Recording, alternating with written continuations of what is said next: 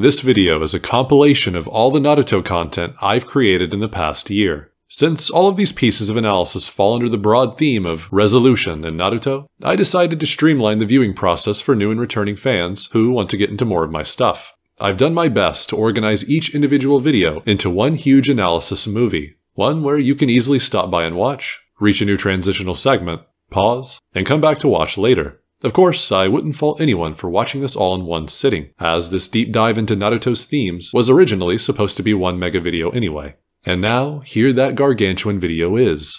So, sit back, relax, and maybe grab a cold one while I talk no jutsu you into loving one of my favorite stories ever.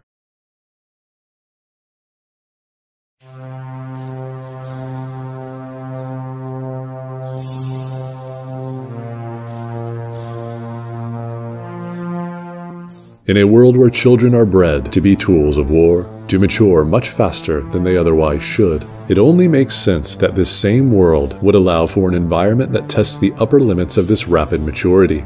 The Blood Mist Village earned its epithet tenfold. Even the idea of camaraderie is taught to only be a facade, crumbling at any given moment.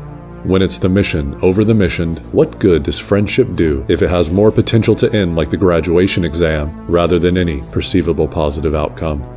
This was Zabuza's most profound lesson, not only because of what he did, but when he did it. When a child observes the world around them, they are acquiring a base, and if that base is tainted from the offset, only despair can be built on top. Zabuza learned what it meant to be a tool.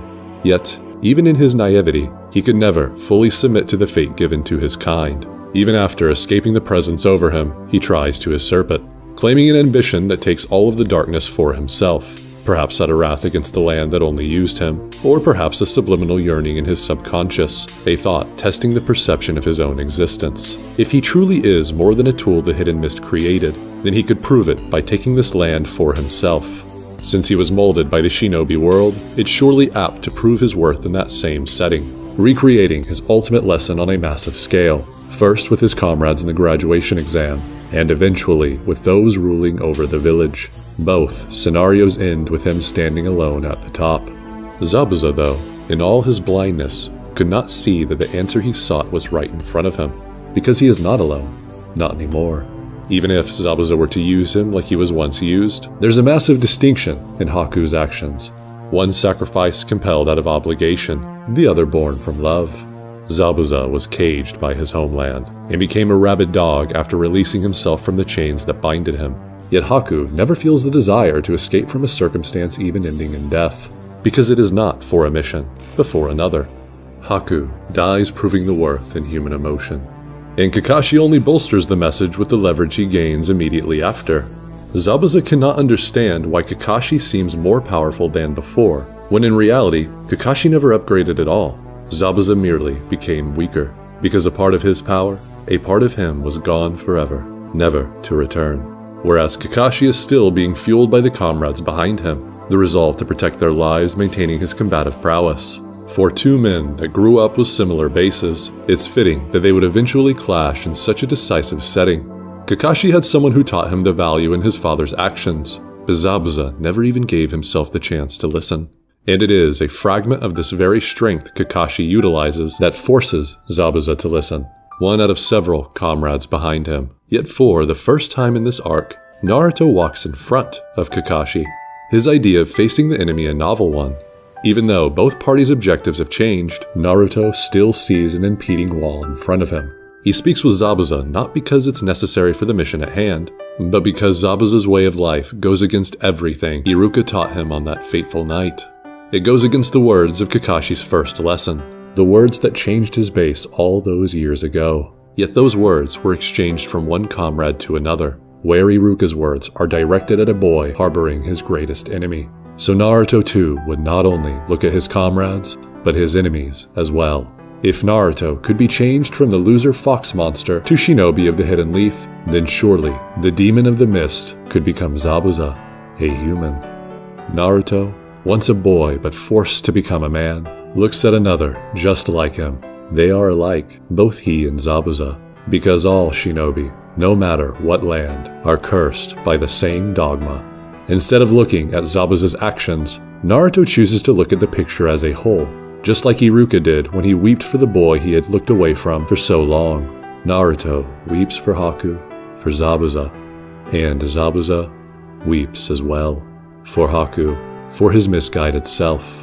And all it takes, all it ever took was for someone to look at Zabuza, not the demon of the mist. Naruto prevails by going a step beyond success, not defeating the enemy, but transforming that enemy into an ally. From the very start of his journey, Naruto finds his greatest strength not in his latent power, but his words.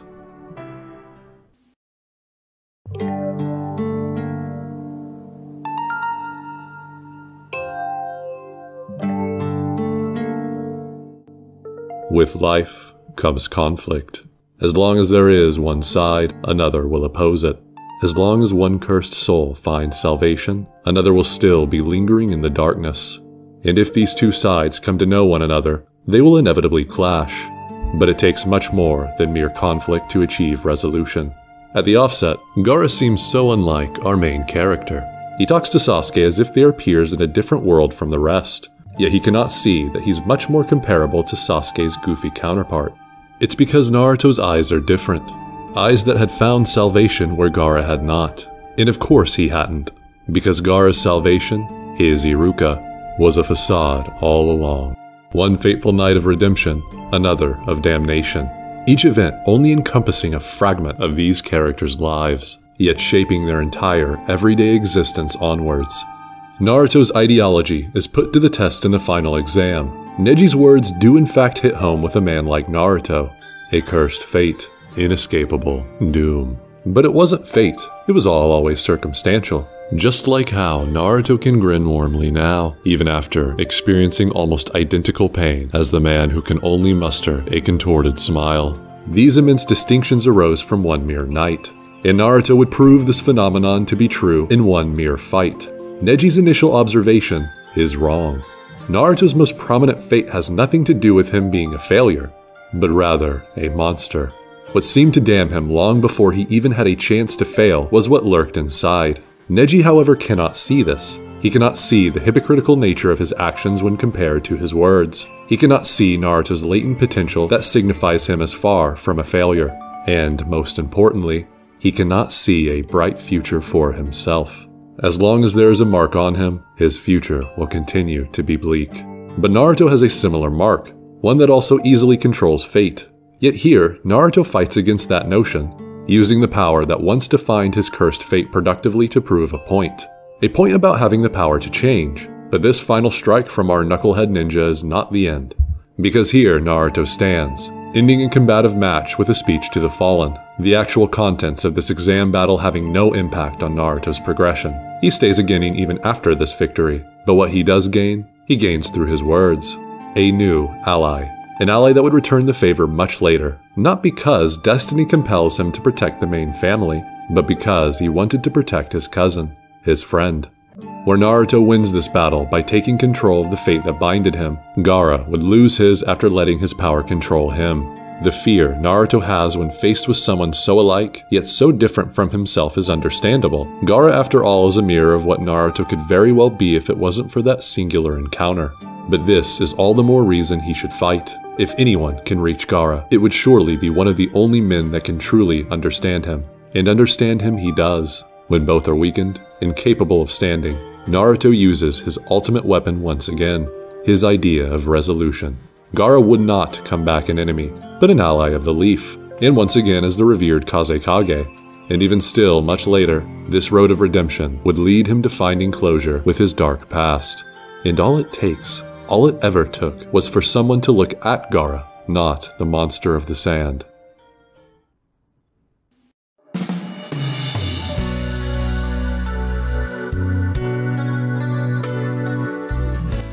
Naruto, as unconscious now as it may be, has actively been doing much more than simply winning his battles. Yet ironically, Sasuke is the first character that vocalizes a phenomenon that is similar to Naruto's current abilities, yet goes even beyond them.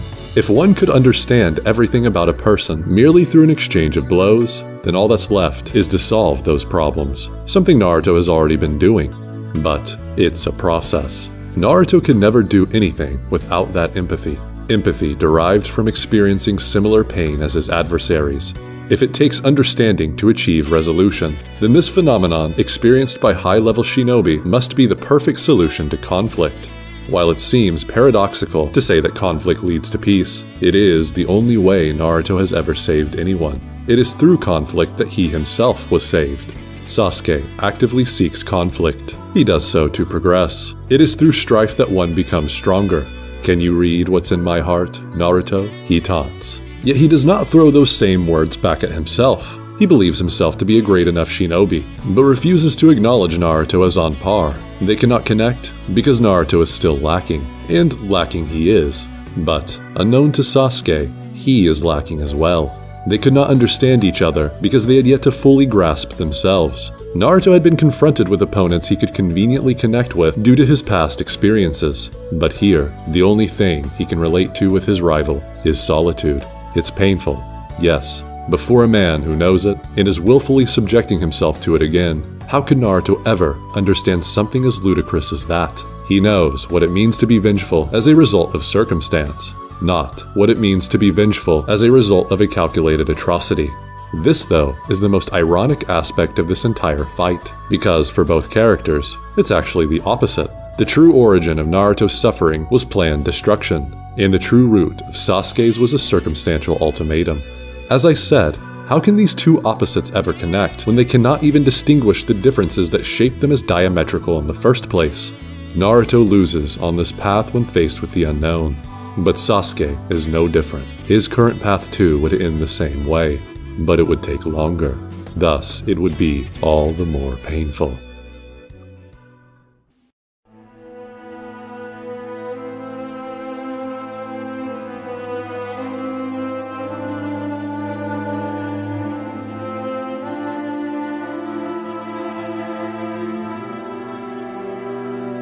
Naruto, failing where he always succeeded, diverges from his previous self. He can't use the Nine Tails like he did against Neji. He can't be the one to save the people around him. He can't persuade Sasuke to listen like he once had before. He doesn't even attempt to look at his opponents anymore, only looking through them. Quite similar to his rival, yes, a new avenue by which to further understand him. But if he continued down this road, even Sasuke would eventually be just another obstacle. And when two combatants view each other as mere obstacles, that is how the cycle of conflict perpetuates. As odd as it may seem, Naruto parallels his adversaries in this section of the story. Kakuzu does not see the individual, only their transactional worth. Hidan does not see a person, but instead a sacrifice to his god. Naruto does not see a lost man in a tragic world when he looks at Kakuzu, only a blockade that needs to be surmounted. All three blinded by the concept of victory. Where Naruto once looked beyond it, he can't even see beyond himself anymore. All these recent failures, the crippling gap between him and his goal, and his looming darkness that only exploits all of these shortcomings. His path takes a turn for the worse, if you can even call it a path, because Naruto is more lost than he ever was before. Even when Kabuto tries to secure common ground with his previous foe, Naruto doesn't even attempt to listen. Where he once so naturally exploited the contradictions in his opposition, he is now still riding on the failures ignited by his hypocrisy in the final valley. Kabuto's contradiction is blatant, so blatant in fact, that if Naruto even glanced in his direction, it couldn't be missed. A man who talks of finding his own identity by absorbing the identity of others. There's nothing more backwards than that. He accomplishes nothing by looking past Kabuto, learns nothing by looking past Itachi, and fails once again in retrieving Sasuke after looking past Tobi.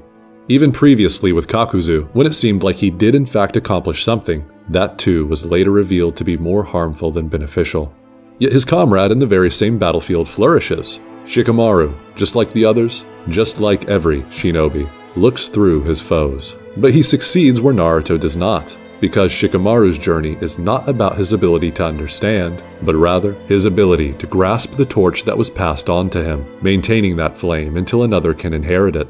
After enduring an outcome that leads to his worst despair, Shikamaru does not think of revenge, but a cooperative plan where he and his comrades can accomplish what his predecessor could not, to inherit and to surpass, thus leaving room for each generation to bloom more than the last. This is Shikamaru's ninja way, which is why Kakashi lectures Sasuke, but cooperates with Shikamaru, despite both targeting members of the Akatsuki. Revenge is a blunt tool used to carve out hatred from oneself. But Shikamaru's weapon is different, and very sharp when pointed at the enemies at hand. For those who only look at themselves as extensions of themselves, they perish by the plan of a man who sees himself as an extension of the will of fire. Hidan and Kakuzu's paths are centered around accumulating more for themselves.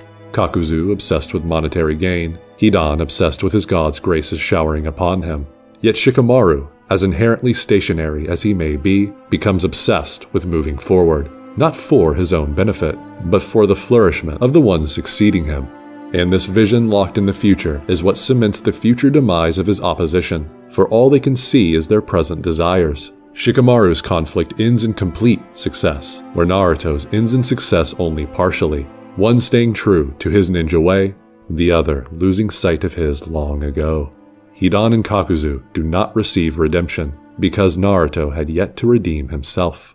Shikamaru redeems himself by the conclusion of this conflict, which is why it makes perfect sense that it is not only Iruka, but Shikamaru that spur Naruto forward once again. Shikamaru takes the lesson that he carried along with him through that battle and uses it again here. He can't help the world's broader problem, but his ideology can help lift the man who will. Iruka's words soften the blow, but Shikamaru's words put Iruka's into perspective. Naruto has failed many times in his recent conflicts, but that's been the narrative for the vast majority of his life.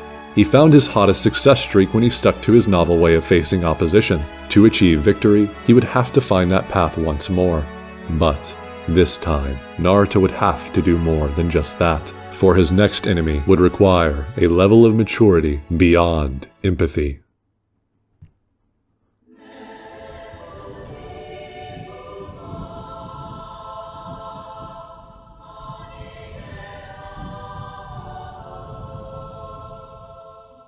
Jiraiya, Kakashi, then Hinata. The sequential line of suffering Naruto encounters is sudden. No time to mourn Jiraiya, no time to lament not being there for Kakashi, and no time to fight against wrath when a fallen comrade lies damaged in front of him. Such is pain. A swift whimper, and then eternal silence. Something precious can dissipate in seconds, as if all those memories shared amount to merely that against the cruel fate of timeless violence. A fate Nagato witnessed twice too many, and a fate Naruto is now coming to know. A man can never be impervious to this pain, but a god, surely a god can. If pain can scar even the best of men, then it isn't absurd to say the very concept of pain can be considered divine, to take pain as a namesake, thus diagnosing divinity. The prescription to ascend pain being to experience it. Nagato believes it to have cured his mortal immaturity, so by spreading his prescription universally, then perhaps the entire world would come to mature as well. But he, Nagato, could never become pain. He could never truly become a god. Against Jiraiya, he feigns apathy for Yahiko's memory, yet he reveals his true human emotions against Naruto. I will never forget Yahiko's pain. This is not an utterance from the lips of the divine. This is not the phrase of a god immune to pain. Nagato seeks liberation from the vicious cycle of violence through violence. He believes this avenue to be righteous because he deludes the reality of his position. Those who are above pain are different when they spread it, because it is aligned with purpose. A purpose called peace.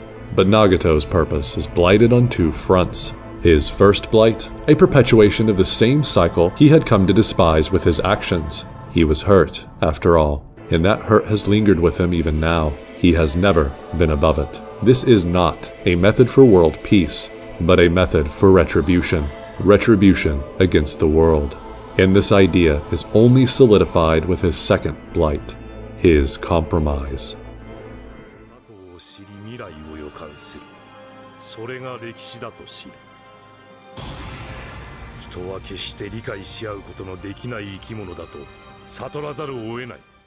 Nagato had given up. Any peace he could possibly acquire, even with his godly means, could only ever be temporary. After the dust settles, and the destruction is hidden by something new built on top, the masses will eventually forget the perpetrator. They will forget pain. No method will last. No peace can usurp the inevitability of conflict. At the very least, Nagato is sound on step one of the equation. He is correct. Conflict is an inevitable factor of human existence. This is the same reason why he, a human, is propagating so much conflict now. But Naruto? Naruto shows him a different step too. After experiencing pain, enduring it, and even enduring his preceding hatred, Naruto faces his sibling disciple with a different answer. That answer not necessarily being conveyed through his words, but his actions, or rather, his lack of action. Naruto was previously speechless when confronted with Nagato's solution, because he, much like his enemy, had yet to confront his pain. "I'm going to kill you, then bring peace to the ninja world." That wasn't Naruto talking, but his hatred. Hatred for the one who killed his master, his sensei. If those were not Naruto's words, then would his hatred bring the peace he desires? No, of course it wouldn't. Naruto himself didn't believe this. Hatred merely clouded his words. He didn't hate Zabuza, didn't hate Gaara, didn't hate Sasuke, and did not even hate Kakuzu. But here, Naruto is faced with a man he has every reason to despise. His wrath would be justified, just as Nagato believes his wrath towards the world to be justified. Naruto, however, does not even strike when confronted with the face of pain, because he had already struck down the true face of pain immediately before this meeting. His enemy was never Nagato, but pain. He conquered his, now it is time to help conquer Nagato's. Naruto didn't conquer his alone, after all. If it were not for Minato, Naruto would have never even had the chance. And if it were not for Iruka, he might have already crushed the leaf long before Nagato ever could.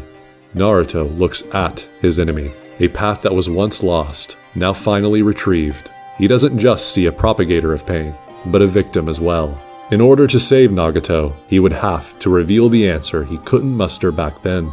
It's an answer that doesn't even have a solution, but what it does have is a step that truly transcends pain. If the shinobi way is one defined by conflict, then it's only the first chapter of a much bigger story, because Naruto's second chapter is defined by endurance, a chapter inspired by the theme of his master's whole original story, the tale of a man who does not conform to the hypocrisy of shinobi, those who aspire to be emotionless tools, when it is that very emotion which compels them to be emotionless in the first place. These human emotions fueling wars that necessitate tools in a ceaseless cycle. This man simply stands against a dreadful curse plaguing the world, but that alone makes it a novel story. And this hero who aspires to attack the parasite, not its host, his name is Naruto. Uzumaki Naruto, turning fiction into reality in the midst of his opposition. He confronts Nagato with the words he once inspired. This is all his cursed soul ever needed. Someone to not only look at him, but to show him where his failings lurk. Naruto emerges as a proponent of endurance, and demonstrates clearly where the merit in it lies. And so Nagato too is saved by another, enduring his hatred to muster one last action, not against the world, but for it. If Naruto had executed his nemesis in the name of vengeance, he would have merely become the victor. But when finding resolution by reaching his opposition, he retrieves something much more valuable, both literally and metaphorically. Through Nagato, Naruto learned pain. And it is only through experiencing pain that endurance could be demonstrated here, thereby saving Nagato. Through this conflict, through this pain, maturity spawned. But it only matured with support. It only matured with endurance on both sides. And it is only when all these threads connect that mutual understanding is found. In this conflict, empathy alone was not enough to reach the lost. And soon, endurance on top of that would not be enough either. But for now, Naruto could rest easy on this growth. When he learned empathy, he was rewarded with the title Shinobi. And now, after enduring his hatred, he is rewarded with the title Hero of the Leaf.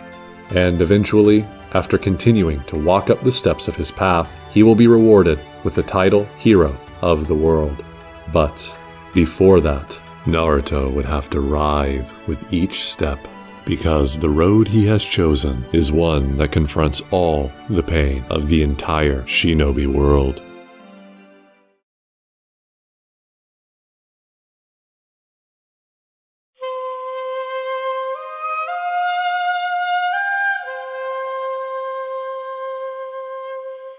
Naruto is not a story about the rise of an underdog. It is a story about an underdog who rises, falls, rises, falls, and rises once more to assert destiny's curse. Each rise and fall important because they are all checkpoints on one road synonymous with the world. A common misconception is the story of Naruto hits a deadlock in progression by the conclusion of the pain arc. Our main character achieves what he set out to do from the beginning. This sends Naruto in a perpetual upward draft till the conclusion of the story.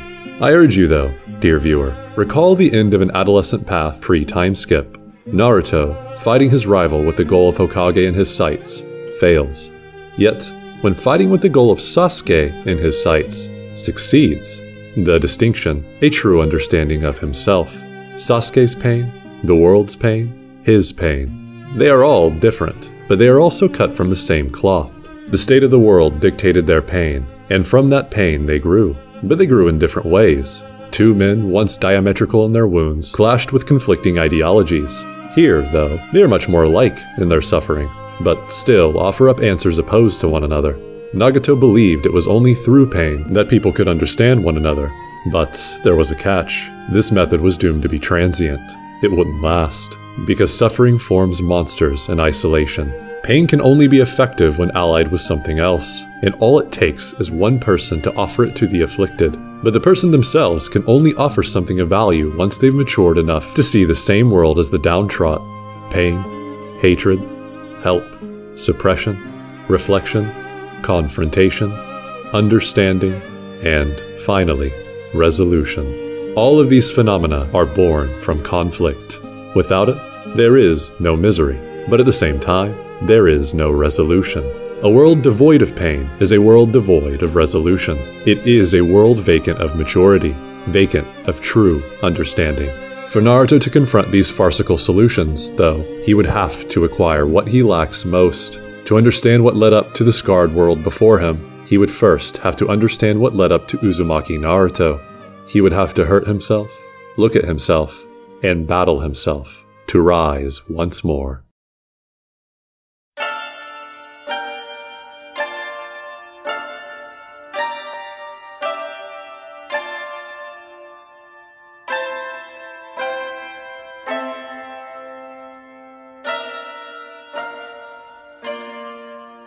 Who am I?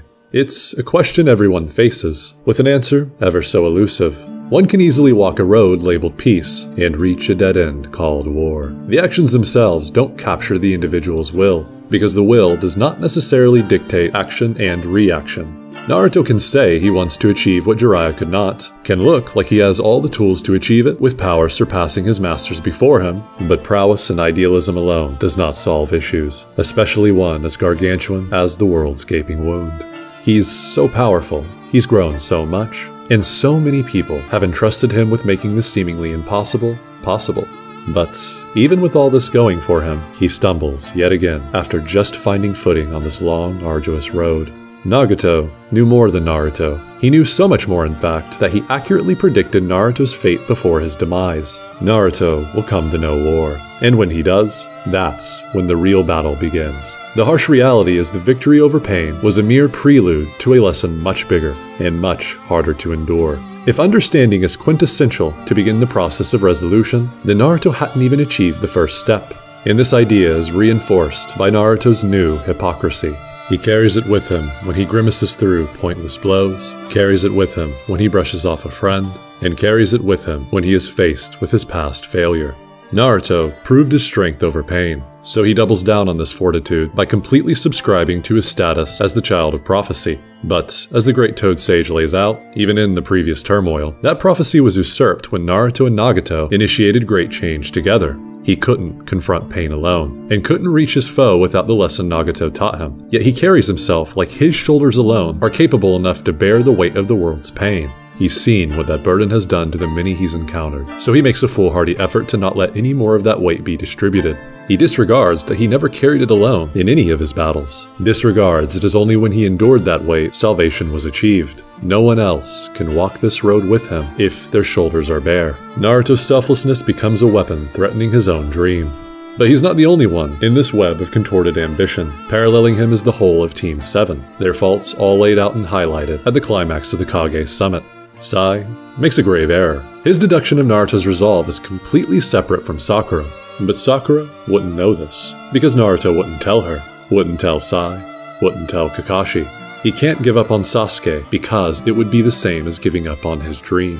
Sasuke, Hokage, and the world. All of these things, as unrelated as they may seem, are synonymous. Hokage is merely a status. It's not, I'm going to be Hokage, but instead, this is the kind of Hokage I'm going to be. Someone that can mend the broken, even if it seems futile. If he gives up on Sasuke, then he might as well give up on the world too, because the latter is far more daunting. Naruto accuses Sakura of lying to herself, but she's not. She never meant one word she said. The one who forced her into this corner is none other than Naruto, because he refuses to allow anyone close to this new path he follows. Everyone else is left with only assumptions. He isn't doing this for Sakura, or even Sasuke. He's doing it for himself, because this is what he needs to do in order to become the Hokage he desires. But when a future fellow Kage tries to reach out, even in a direct way, Naruto still persists with silence. It was he who taught Gaara how to connect with others. But now, Naruto is doing everything in his power to stray away from his own lesson. His actions betray Gaara's kindness and deepen the rift in Team 7. Sakura's betrayal of her feelings is a facade, but it's a prelude to the true betrayal she initiates immediately after this debacle.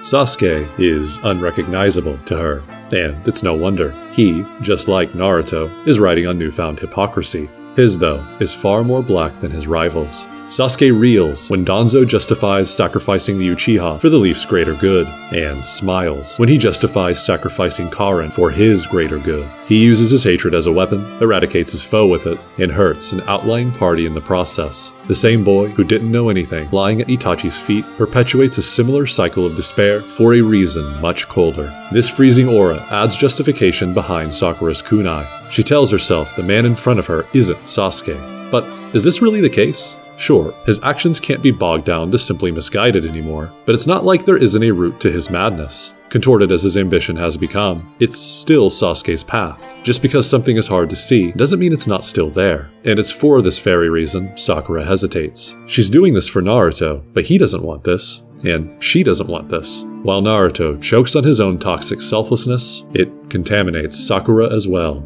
If Naruto won't allow her to bear her own share of the weight, then she will carry her own cumbersome load. And just like Naruto, she crumbles. Kakashi spawns to her rescue as a false savior. He puts off airs that he is different in his solo burden, because as sensei, it's his responsibility to mend what he previously could not. But, as Sasuke blatantly points out, he's not their sensei anymore. He's so much their peer now, even his blight is the same. He doesn't acknowledge Sakura's turmoil, just like Naruto did, which leaves him blind to her haphazard devotion. He refuses to ask himself why Sasuke would commit these atrocities, instead scolding his former student for the actions themselves. He doesn't know the current Sasuke, so why would the same outdated lecture work now? He deludes himself into believing he relieved Sakura of this burden, but Sakura foolishly never let it go, and Naruto swoops in to take it all for himself again.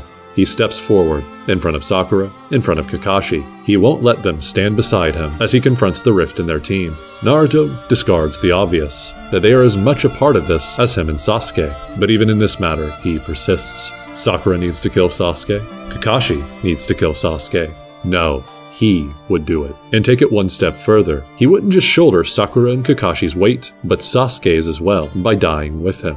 How, though, is this any kind of resolution? Naruto and Sasuke make up half of their shattered team. If they were to perish, that wouldn't patch the rift, but instead make it impossible to retrieve scattered pieces. He understands his rival more than his comrades, yet still lacks a fundamental answer to resolve anything. Naruto abandons the very thing he wants for Sasuke. Sasuke remains unmoved in the stasis of darkness. Sakura opts to trust in the two she believes in the most, and Kakashi leaves the rest in Naruto's clumsy hands. All of them scattered even more after this confrontation, with Naruto falsely believing he has the magnet that will pull them back together.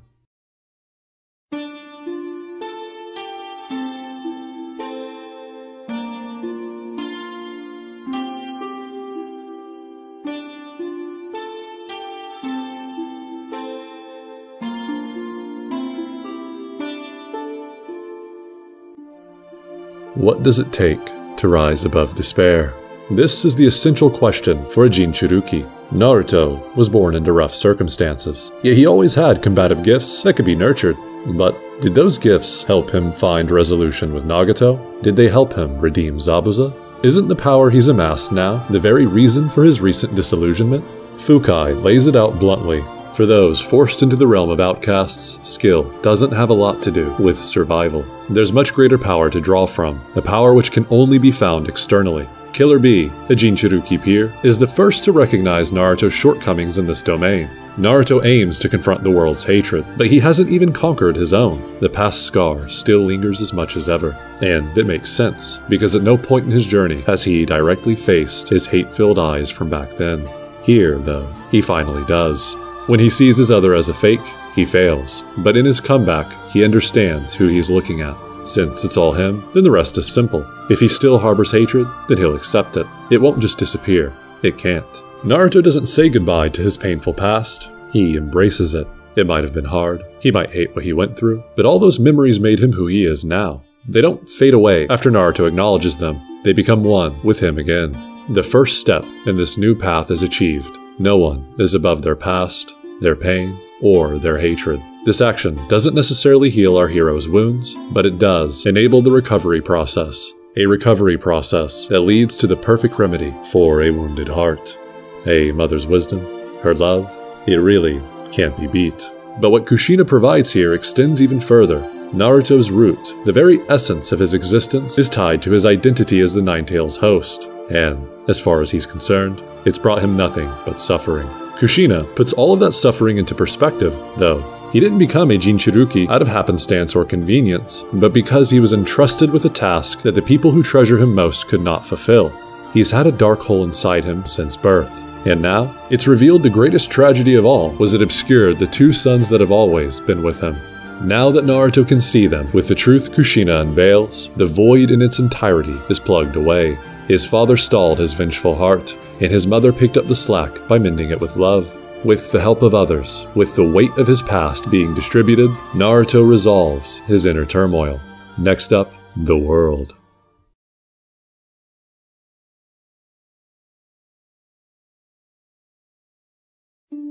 Kishimoto loves pairs. Whether it's two masks, two Kyubis, two dreams, two suns, two Sharingan, or two friends. All of these parallels bounce off each other and resonate with one word.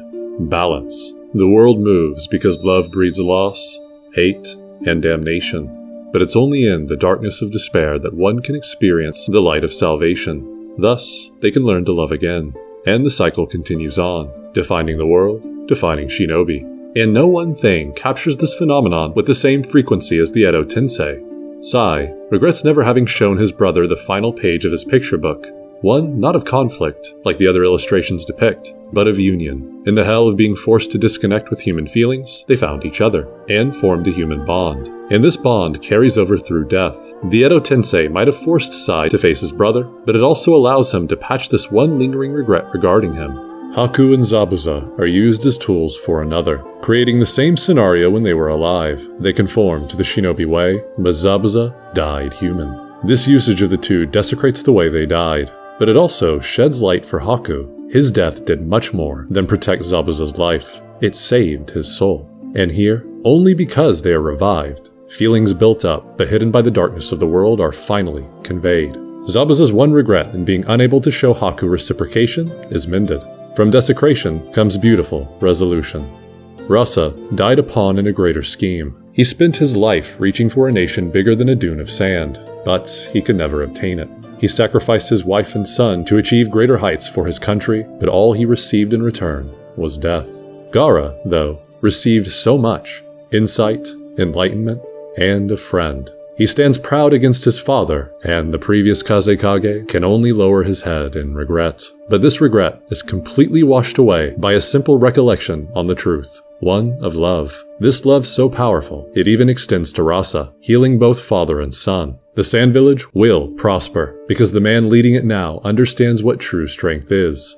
Hanzo can be likened to many shinobi. He had a dream synonymous with our main character, but fell to the same disillusionment as the villains Naruto comes to battle. His will withered long before his body. The words he once spoke about conviction's power to transcend the life it spawned from are forgotten, just like the person he uttered those words to. Mifune did not abandon his samurai way. When he faced death's door, he maintained being a shield for his comrades. Hanzo acknowledged this, and took this resolute action to heart. Had he remained a shinobi true to his own path, he would have remembered, but he forgot everything to do with his failed dream. Even the regret. The disembarkment from himself leads him to slump under the darkness of his paranoia. No comrades around him, no one to sing his praises, no one to entrust with his will. The last memories he has are of his vanquisher mocking a shell of a man. When Hanzo talks of shinobi, it isn't what he saw when he marched toward peace, because he eventually turned into the very kind of ninja he despised most. No conviction, only a tool for the cause of survival. Hanzo used Mifune as a guinea pig to test the limits of conviction, but ironically, he was the one who lost his. After hearing Mifune's words, and seeing his conviction maintained after so long, though, Hanzo is reinvigorated to do something he never did in life, something Mifune helps him regret.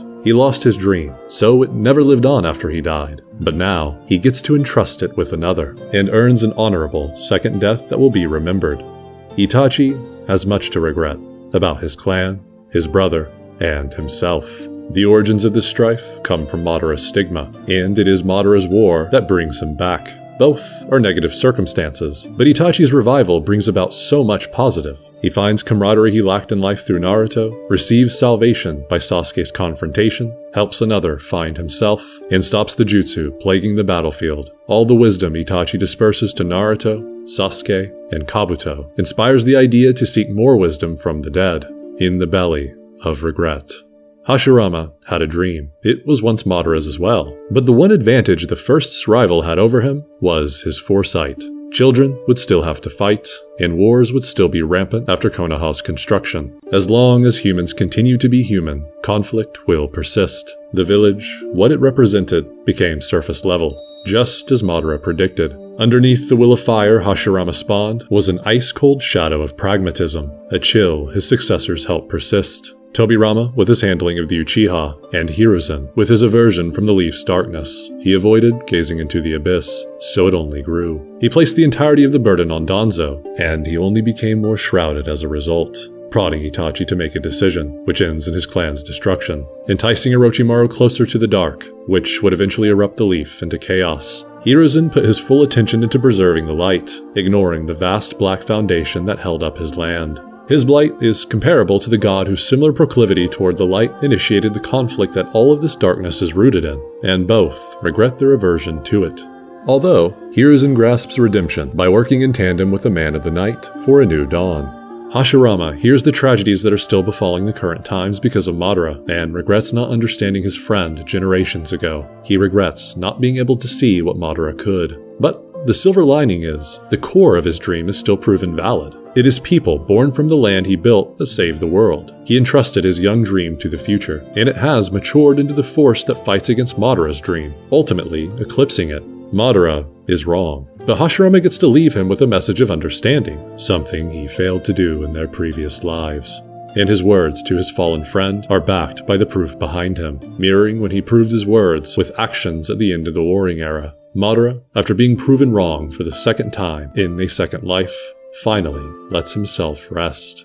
And Minato is another soul who claims his eternal rest in this moment. Despite the epithet, Yellow Flash, he was always too late when it mattered most. He couldn't save Obito, couldn't save Rin, couldn't save Kushina, but he does save his son. And his revival helps Naruto once more. He might have been too late to do it directly, but one of the others he couldn't save before picks up the slack. And man, he helped find his light once more, fulfilling his duty as sensei. Not strictly dialogue between teacher and student, but as three men who have failed so much. Minato knows there are certain feelings only a close friend can convey, so he puts the spotlight on Kakashi, entrusting him to say the words that will reunify the soul of their team. And Minato finishes patching a lifetime of regret by fulfilling his role as a father. The finale of this aid are words he was never able to tell Naruto for 17 long years.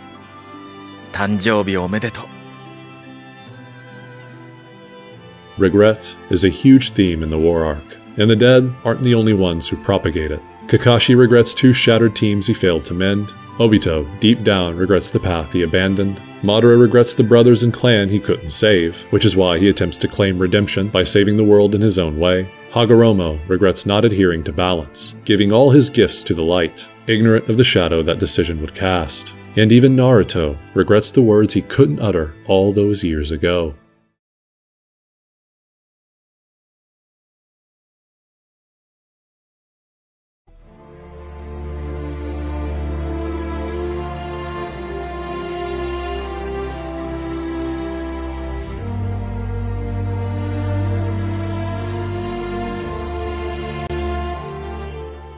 The merit of a ninja is not solely dependent on their physical abilities. As introduced in the beginning of this story, an ideal shinobi is one who can not only deceive, but break through deception. The fourth Hokage could not uncover the deception of the world's calamity. The man behind the mask, while exuding every conceivable essence of Madara Uchiha, was only the legend and ideology. Madara Uchiha is not a man, but a motive, an ideal that transforms one's whole identity, contorting it on a path toward one objective. This march toward false peace desecrating everything in its wake.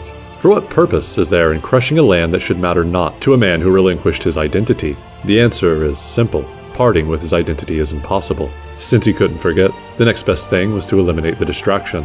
He could have left after accomplishing his objective, could have avoided dangerous confrontation. Yet, he chooses to let loose his wrath, chooses to face a portion of his pain. Minato was only half right in his deduction. The man before him was Madara Uchiha, but only in persona. It'd be as simple as discarding his mask to reveal the truth. Personas are just that fickle. The weight of the name Madara Uchiha is used not only to convince Obito of his separation from the world, but it is also a symbolic mask used to deceive his opponents. If he displays attributes of the legend, then they'll be convinced enough to not dig any further, because if his former master could see beyond the lies of deception, the sound of this battle would ring a far different tone. Madara used the knowledge of Obito to devise a perfect plan, yet his insistence on eliminating the past complicated what would have been a cinch to a man truly above his former self. But he wasn't. He could never be. He fails to destroy the past, fails to prove his prowess over it, and fails to accomplish the only objective that should have been relevant to Madara. But he succeeds in keeping the facade intact. The name Madara Uchiha would haunt Minato even after death. He saved his village and entrusted power to his son. But both actions would reap future consequences. Since he saw his enemy as no more than what he exuded, he was unable to halt more devastation. And since he was unable to see the Nine Tails as little more than a potential asset for Naruto, he perpetuated more destructive hatred.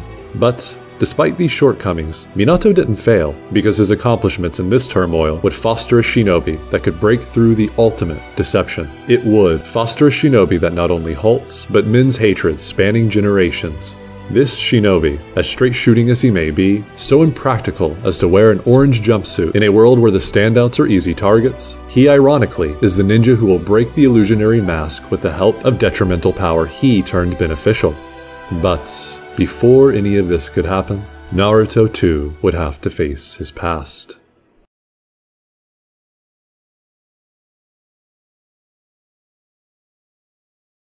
Individuality creates dreams.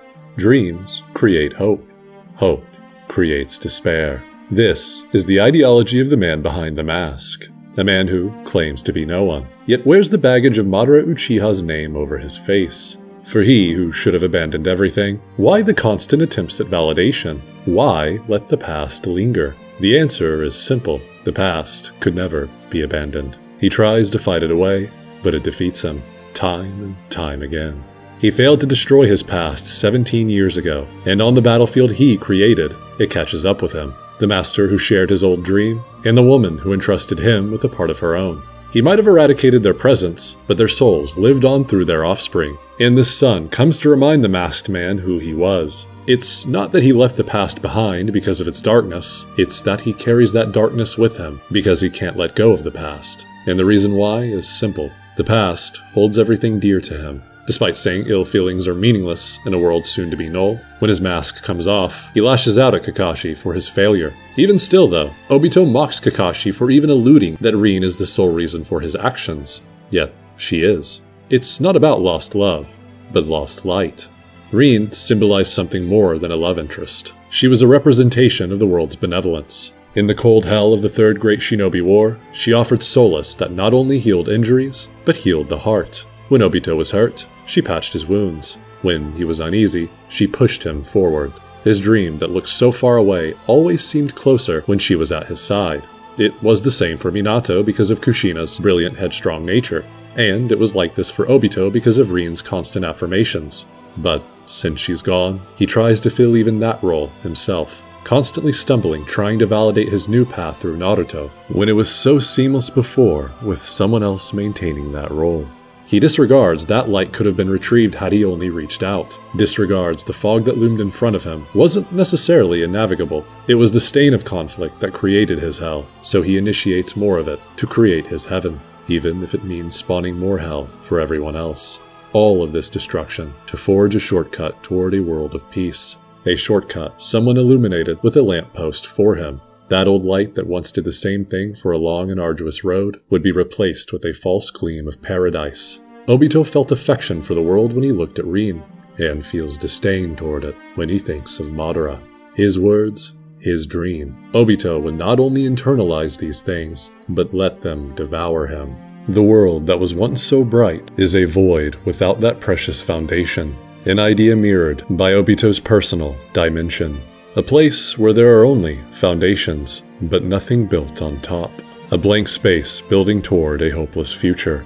Both what Obito sees in the current world and what his fake world of dreams would ultimately be. His old luminescence that propped him up is replaced with the cataclysm that shrouds his being, with Obito falsely believing it keeps him firm on his feet in the same way. And this shaky ground is displayed every time he tries to face the past he abandoned, and every time he uses Naruto to affirm his new journey. A man who displays his old characteristics, ideology, and dream. A man who displays the past Obito. In this reflection, Obito yearns to see the same transition he suffered. The path of Hokage was not sufficient to save what held up his world, so he would hold up his own new world on a new path of godhood. He needs to see the last embers of that esteemed title die out with Naruto, because it is a part of the past he can't let go of. And he can't let go of it because he can never stop loving it. After all, it was a world filled with hope. There's a reason Obito yearns to return to it in a dreamscape. He doesn't want to be the savior of the world. That is Madara Uchiha's dream. He wants to reclaim the past he lost. One where the light of hope was still alive. One where that symbolic beacon didn't die out and birth despair. When being the savior meant absolute detachment and his memories severed, Obito actively fought against this notion to retrieve them, even if it meant preserving the pain.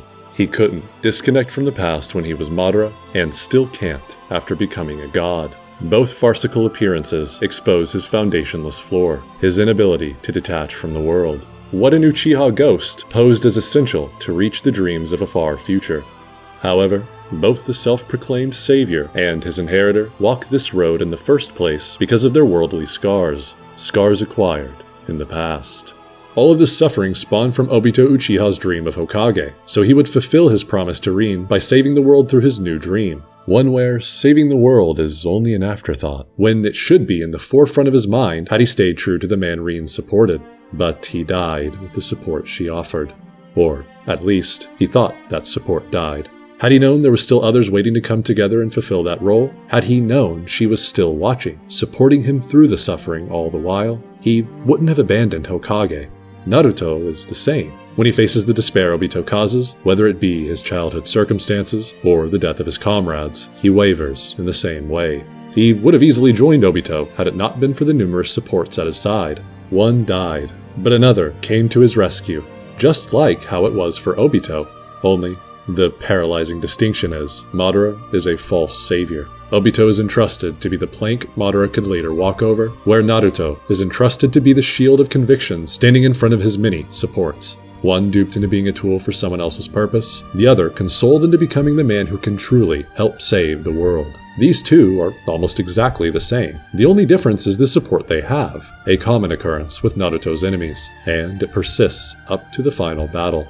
Naruto's luckiest streak was never his genetics, birthright, or circumstances. It is his comrades. And not only did this shinobi acquire them by enduring the hardships that maintaining his convictions brought, but this refusal to give up has matured him into a man capable of seeing this one distinction in his enemy. He breaks the illusionary mask of deception his father could not, and acknowledges the pained face behind it.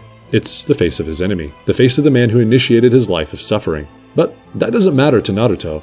Not anymore. He's faced his pain twice before already, and healed that past scar with the remedy of love. Since it's all healed, since he's confronted and accepted his past, he's able to shatter the shell of Madara and unveil Obito's heart. It's a heart Obito's convinced he no longer has, a heart he tried to rip out to escape its wound. All it did, though, was strip the light he had left in him, leaving nothing but a void of residual pain. It could never be escaped. Similar to the man who took pain as a namesake in an attempt to be above it.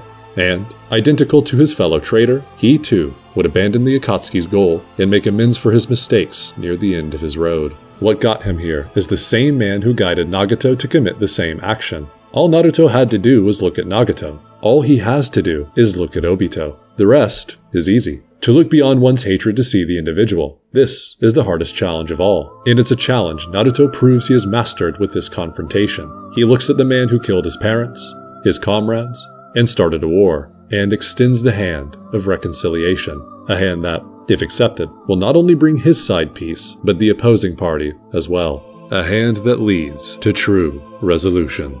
If Obito can't accept it, accompanied by Naruto's words alone, then the words of a friend who's tried to live in the dark world he abandoned will get him there. Kakashi had resolved to eliminate the current Obito to preserve his memory of the old Obito, but Naruto had different plans, to reclaim the old Obito. And, what's better, not only does he push his enemy toward this goal, but he enables Kakashi to pick up the slack. It's not that he has complete faith in the survival of Naruto's ninja way, it's that he has complete faith he and others will help Naruto maintain it. Something Obito now sees he too would have experienced had he only shown his face to the world once more. And the two scarred men reach the destination of this foggy, winded road together, redeeming their past failures by doing their utmost to preserve the future. A future Obito not only sees in Naruto, but Kakashi as well, and he returns the favor to the two who filled the hole in his heart by saving both their lives. And the story comes full circle. Two parents throwing themselves to the gallows to protect their son, two teammates placing themselves at death's door to protect that same light. The calamity that Naruto needed to be shielded from back then was Obito. Now, he is one of those many shields. The poison Obito administered back then, it plagued and tormented Naruto's existence. But even that darkness, his personal blight, Naruto transforms into medicine. Medicine that helps him shield his comrades in the same way. And when the real Madara robs this medicine from him, it is Obito who retrieves it. The sickness he permeated through Naruto's life, he takes it back and delivers it once more to his master's son, this time as a cure. The monster and calamity return as medicine and savior. The negatives of the past mature into future positives, converging onto a present of balance, true harmony. The enemy that initiates the world's greatest turmoil becomes one of the greatest assets in ending it, all because one shinobi decided to extend his hand. And to this shinobi, Obito entrusts with his dream, the final words of a man who dies a true ninja. Just like Asuma, just like Minato, just like Jiraiya, just like Itachi, just like Nagato, just like Neji. All of them died entrusting something after a lifetime of mistakes. So, just like all of these great ninja, Obito too is nothing but awesome.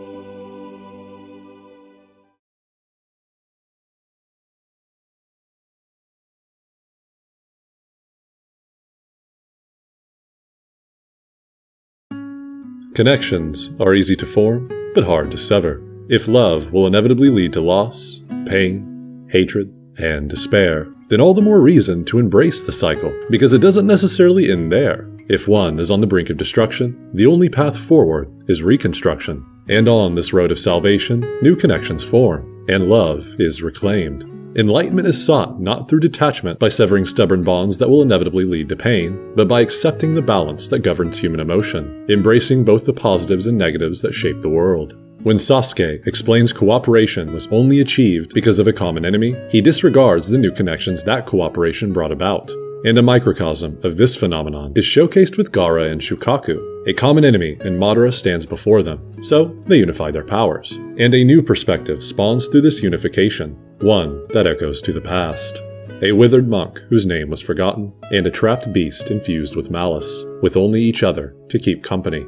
The monk did not ask to be a martyr for his land's protection, just like Shukaku didn't ask to be the insurance for this security. The world robbed them of free will. So, Shukaku understandably curses it. He curses the world humanity created, just like the villains our main character faces off against time and time again. And, just like Naruto, the monk comes to eventually accept the world, not accepting its darkness, but accepting its totality, enduring the dark to see the light. The monk showcases to Shukaku his acceptance for his circumstances, the human world, and the monster inside him, which spawns hope a tunnel of light displaying a brighter tomorrow.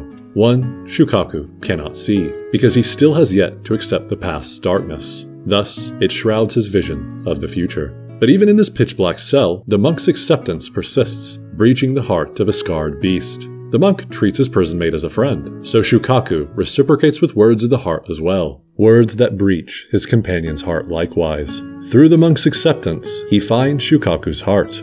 It was always there, after all, ready to be discovered. It's only natural most cannot see each other's hearts initially, because human souls are like reflecting water. People often speak or act the opposite of their true feelings, but fundamentally, people's hearts wish to connect with and accept each other. Is all of this sounding familiar?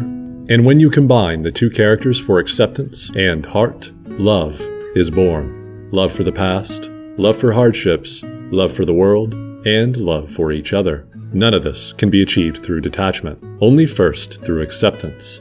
Naruto accepts Nagato's pain so his heart can remember his love for the world. He accepts Obito as a failed Hokage so his heart can find his lost love. Hashirama accepts Madara's failed dream so their hearts can reach the opposite shores. And, of course, Naruto and Sasuke accept each other's past to unify their hearts for a future filled with love. And a similar resolution would bloom for Shukaku.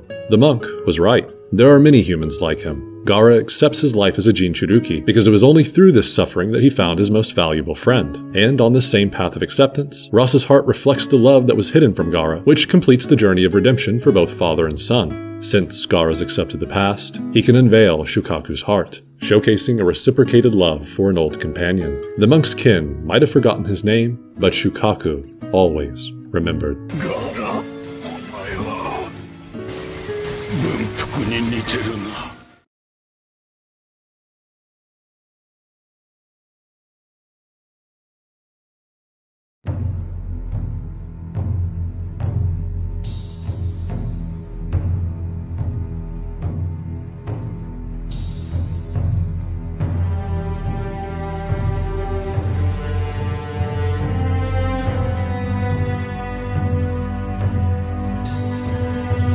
It's fitting, Naruto's first opponent in the war is the man who once carried the same blight. Itachi immersed himself in solitude as a self-sacrifice. Since he put the entire weight of his clan on his shoulders, he inadvertently distributed useless baggage to his precious younger brother.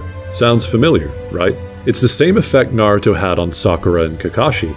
Itachi failed. And he acknowledges his failure not only with his words, but his actions. The jutsu he had planned to cast on Sasuke after his death is omitted. Since his road of solitude led to nothing but further suffering, he opts to share what he once considered his sole burden.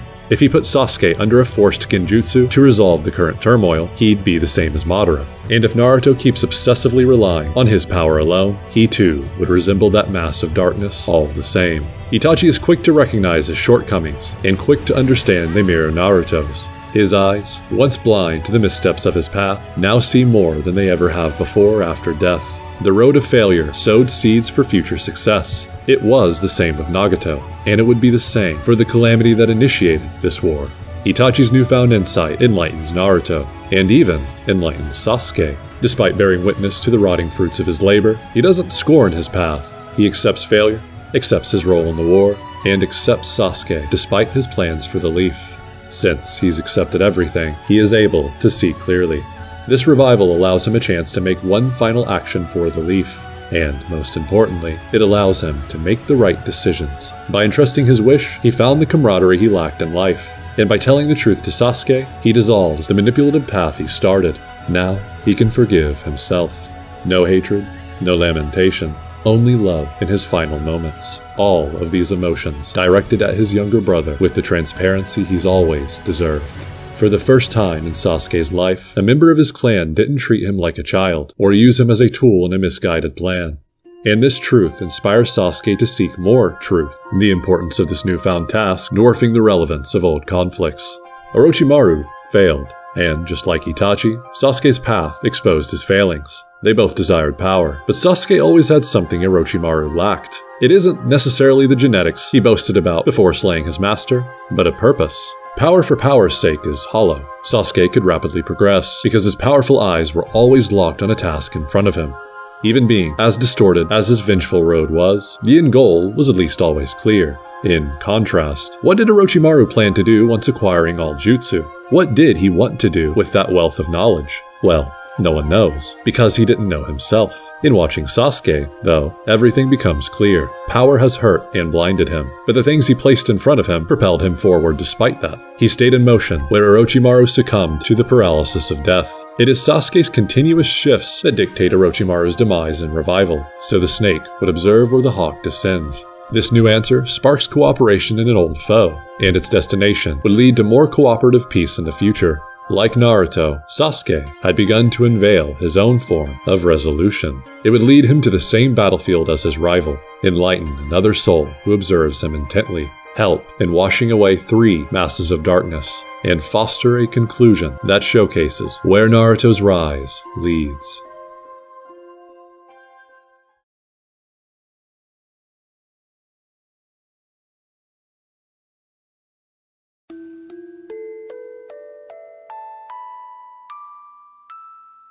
Entrusted to be the savior of the world, and, on the opposite spectrum, entrusted to be a forthright Uchiha. Where Naruto would falter time and time again with what he inherited, Sasuke would stay consistently resolute. After all, unlike his rival, he had seen the ones who entrusted him with the future of the Uchiha clan. He witnessed many times that this future would rest on the back of his older brother, but despite that reality constantly being affirmed, Sasuke wanted that privilege for himself. His father, holding the reins of that position, favored Itachi, and Sasuke, being young, envious, and naive, struggled to obtain the same status in his father's eyes. But even in the beginning of this long road, this goal in of itself would become a facade, for Itachi was only a candidate in ability. The rest was his own solo venture. Sasuke, wanting to achieve leadership in his clan by matching against and eventually eclipsing his kind older brother, receives a dose of reality in the form of a manipulative poison given to him by a ruthless man he didn't know. His brother Itachi, his goal, the very symbol of the Uchiha, he becomes distorted. What Sasuke rivaled against was never there in the first place. All he loved gone. His future robbed from him. But beyond this darkness was even more despair, for this hell trickled down.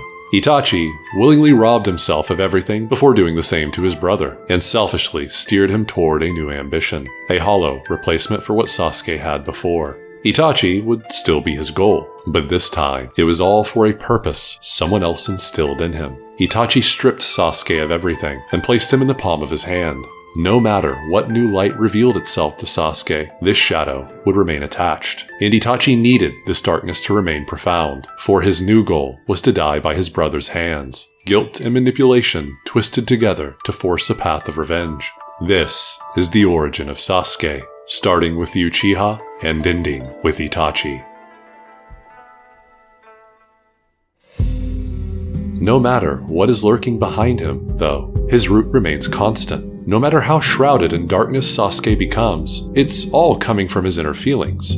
His love for his family, his love for his clan, and, slowly but surely, his love for his comrades. Itachi could never hinder this process as long as Sasuke was close to them. Behind an aloof gaze are thoughts constantly ruminating about his loss, and how to never lose it again. It's these thoughts that manifest outwardly with action more and more. It transforms Sakura from a girl with a naive perspective about the cute boy in class to a kunoichi who loves the man who would sacrifice himself for those he holds dear. It transforms Naruto from a boy with a hollow purpose to a man who understands why he walks on the road he chose. What Sasuke illuminates for these two is invaluable, but, ironically, the light expelling from him can never reach his own eyes. Any chance he receives is always foiled by circumstance or manipulation. And the first instance of this comes in his first real mission. Sasuke sacrifices his future for the life in front of him. In the heat of battle, with an impossible ultimatum, he doesn't even pause to consider how much more valuable his life is compared to the loser who has yet to know why he fights. Naruto was exposed to a glimpse of purpose with Haku's words, but Sasuke's action contextualizes everything. It's not the first time someone's done this for Naruto, and it would not be the last. If one cannot find purpose in war, then naturally, they should find meaning in camaraderie, or else become a rabid dog. A vow to protect those around you until your final breath. It's an ideal their sensei displayed faith in, and one Sasuke commits to here. He shows humanity, but this process ultimately earns him nothing. Because unlike Naruto, he never gets to witness the end of these means. He never has the privilege to see his enemy unmasked. Haku dies performing the same action as Sasuke, and even before this, his true face revealed the burden of all the power he acquired in life. This power is special only when he uses it for Zabuza, otherwise it's just a curse. The lives of these two scarred ninja unmasks the shinobi condition and reveals it all ultimately manifests from human emotion. The ideal shinobi is supposed to be an emotionless tool, but it's because of Haku's immense feelings for Zabuza that he's able to perform his duty as a tool till his last breath. And it's because of Zabuza's feelings for Haku that he's able to see the facade in his way of life. Humans can never cut away their emotions, no matter their history, the wounds they carry, or their depravity. They can never find a blade sharp enough to sever the weight of the past. Sasuke would eventually try to be the very sword that does this for the world, but perhaps if he'd had the luxury of witnessing the end of two similarly cursed men, he might have understood something he would later not. The world never gave him a chance to see a correct path, at least one without distortion, so inevitably he would avert his eyes from it entirely.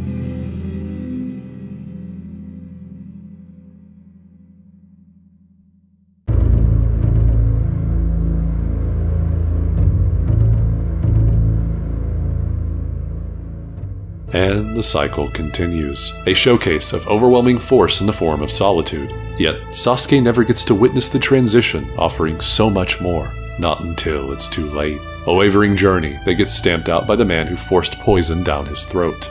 Don't you remember? Comrades are for but one purpose. To nurture a bond so it can be severed. Thus, power is obtained. Power from pain. Power to kill me.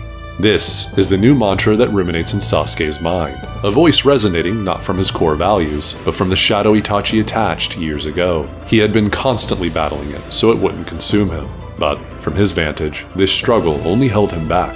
So, he decides to break free, to be ensnared by his indecisiveness no longer. Instead of teetering between two paths, he would commit to isolation. A painful sacrifice, sure, but it's far better than sacrificing nothing only to be stuck between crossroads. His rival has found immense success in conforming to one resolute path, so Sasuke emulates that strength, and in effect, receives power even greater. The end of his road is clear, after all, where Naruto has yet to consider what kind of Hokage he will be. Yet, just like his friend, Sasuke lacks something fundamental to reach his desired destination. No matter how cumbersome the shadow veiling him becomes, it can't pierce his core. No matter Itachi's words, Sasuke will always remain Sasuke. Naruto fails to retrieve his friend, and Sasuke fails to sever the past as a sacrifice for power. Naruto can't achieve his goal because he has a gap to fill, where Sasuke would have to fundamentally change himself to reach the conclusion of solitude. One goal feasible, the other impossible. And this would be the last time Sasuke looks at and acknowledges a foe for a long, long time. His reunion with Naruto, although Sasuke once conceded ground to him, it doesn't seem to have mattered. If anything, Naruto's pathetic display is below that of what he demonstrated in the final valley. He didn't understand then, and still doesn't understand now. Nothing has changed. Sasuke's acknowledgement didn't make a shred of difference. But what he doesn't know, though, is that this is only because the man he looked at then had yet to develop the necessary tools to reciprocate. Mutual understanding isn't necessarily an impossibility. Sasuke sees a withered ghost of the past, so he decides to look through him. Literally. To the source of his power. Not only is it shrouded in darkness surpassing his own, but it's an aura threatening unimaginable depth. All of it found at his rival's core. This malice-ridden beast is Naruto's power. How rich for the man who once preached about Sasuke's incorrect path to be reliant on this massive dark energy while storming his own. His words have lost any weight, so Sasuke strips them away. He leaves his former comrade distraught and wears an expression of vindication.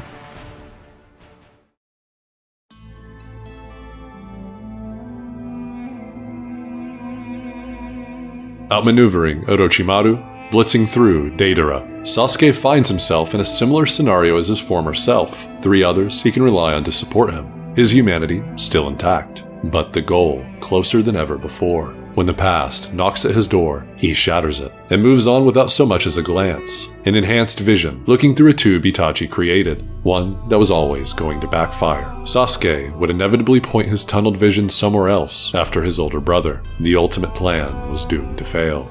He stays true to his task when given an ultimatum, together with them or against him solo. Sasuke defaults to the shadow entangling him and stands before the object of his hatred alone. He's grown confident in his eyes, one's unpolluted by weighty power like the man before him. But this confidence is his bane. He has pride in abilities that only hurt him, that are only available to him because he's been damaged so much. Yet he immerses himself in the same carnage that defined his clan's greatest blight. He wears the Uchiha's pride on his back, and wears their sins likewise. Itachi detached from it all long ago, but this doesn't necessarily make him better. After all, he is blind to how fruitless his ambition is, just like the one he manipulates. Love versus apathy, hatred versus love. They both have two sides, one that they show to each other, and one that they keep close to themselves, hidden away. Had Itachi only shown the love he veils, this battle between brothers wouldn't need to happen. If only people were able to show their guts before war, then bloodshed might be deterred.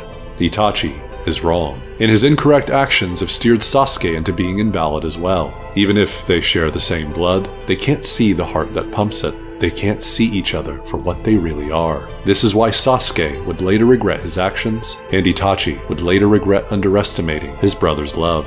It is that love that got Sasuke here, and it is love that will contort him further after this farcical deathmatch. They both overestimate what they can see, both underestimate the depth of their opponent's psyche, and both plaster on satisfied smiles that later prove to be as meaningless as the fight that summoned them.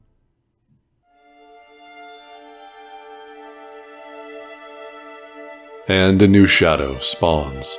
More manipulation striking at Sasuke's core. Obito knows how to do it so well because the same was done to him. Thus, the cycle continues. Know their pain, and you can either understand it or exploit it. Knowing something isn't the same as understanding it, but knowing is enough to exploit. And so, the chasm becomes a rift. The truth with a sprinkle of lies, all told in a precise way to lead an Uchiha brethren to the same cursed fate that defines their crest. But this too is a mere microcosm of shinobi as a whole. Their blight isn't different, only exaggerated. Sasuke learns to love Itachi again. Yet, just like what started this dim route, this love transforms into hatred.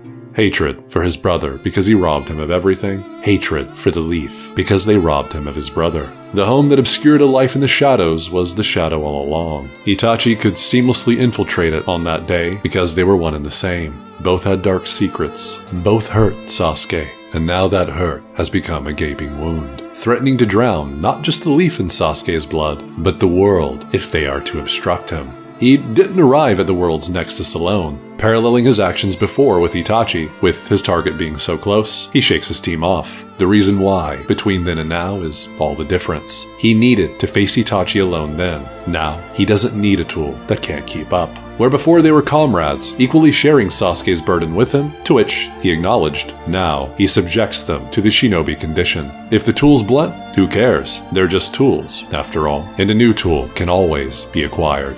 Maybe, just maybe, if he could have seen the conclusion to this mentality all those years ago with his own eyes, the image of two scarred faces would penetrate his abyss. But he never saw how they died. He never saw why they died. All he saw was the thing he knew all too well: death.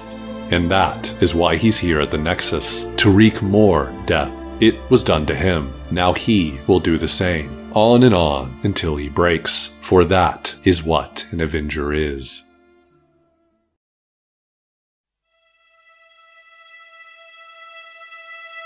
This light is only blinding, the words echoing in it only a faint ring, because the emission and reverberation come from false means. Sasuke needed someone to save him when he was a child, needed someone to save him then, and needs someone to save him now. But neither of the men who stood before him wanted to do that, and the man who stands before him now can't. Sasuke radiates so much darkness, and Naruto so much light. It's almost sickening how diametrical they are. On the surface, Sasuke is only this depraved because he loves so much. He has so much light in him that has been obscured, forced to be there only to cast a horrific shadow. And not by his will, but first by his, now by his. Sasuke uses his comrades, and he's been used all the same. The manipulated learns from the manipulators, a tool wielding tools, all to pierce what buried his luminescence. One gravedigger gone, but one isn't enough. It's never enough to make up for all that lost light. His rival can't understand the depth of his pain because he hasn't even acknowledged his own. His core. These two aren't so unalike. Smothered beneath Naruto's radiance is a dark hole that mirrors Sasuke's outward gloom. They aren't diametrical, but perfectly harmonized. A center of black, but a shell of white. A center of white, but a shell of black. Yin and yang. Perhaps this is why they, for a moment, achieve Ninshu, for the world does not abide by pure benevolence, but balance. As scarred as they both are, as wrong as they both are, their clash has still managed to foster a fraction of union. A moment of peace spawns from tense conflict. But unlike yin and yang, the two halves lack the conjoining thread. True harmony is only found when the two parts can function as one. And when this happens, there is no longer simply positive and negative, but one symbol that defines it all. How they can do this? The missing thread? It's the acknowledgement of their cores.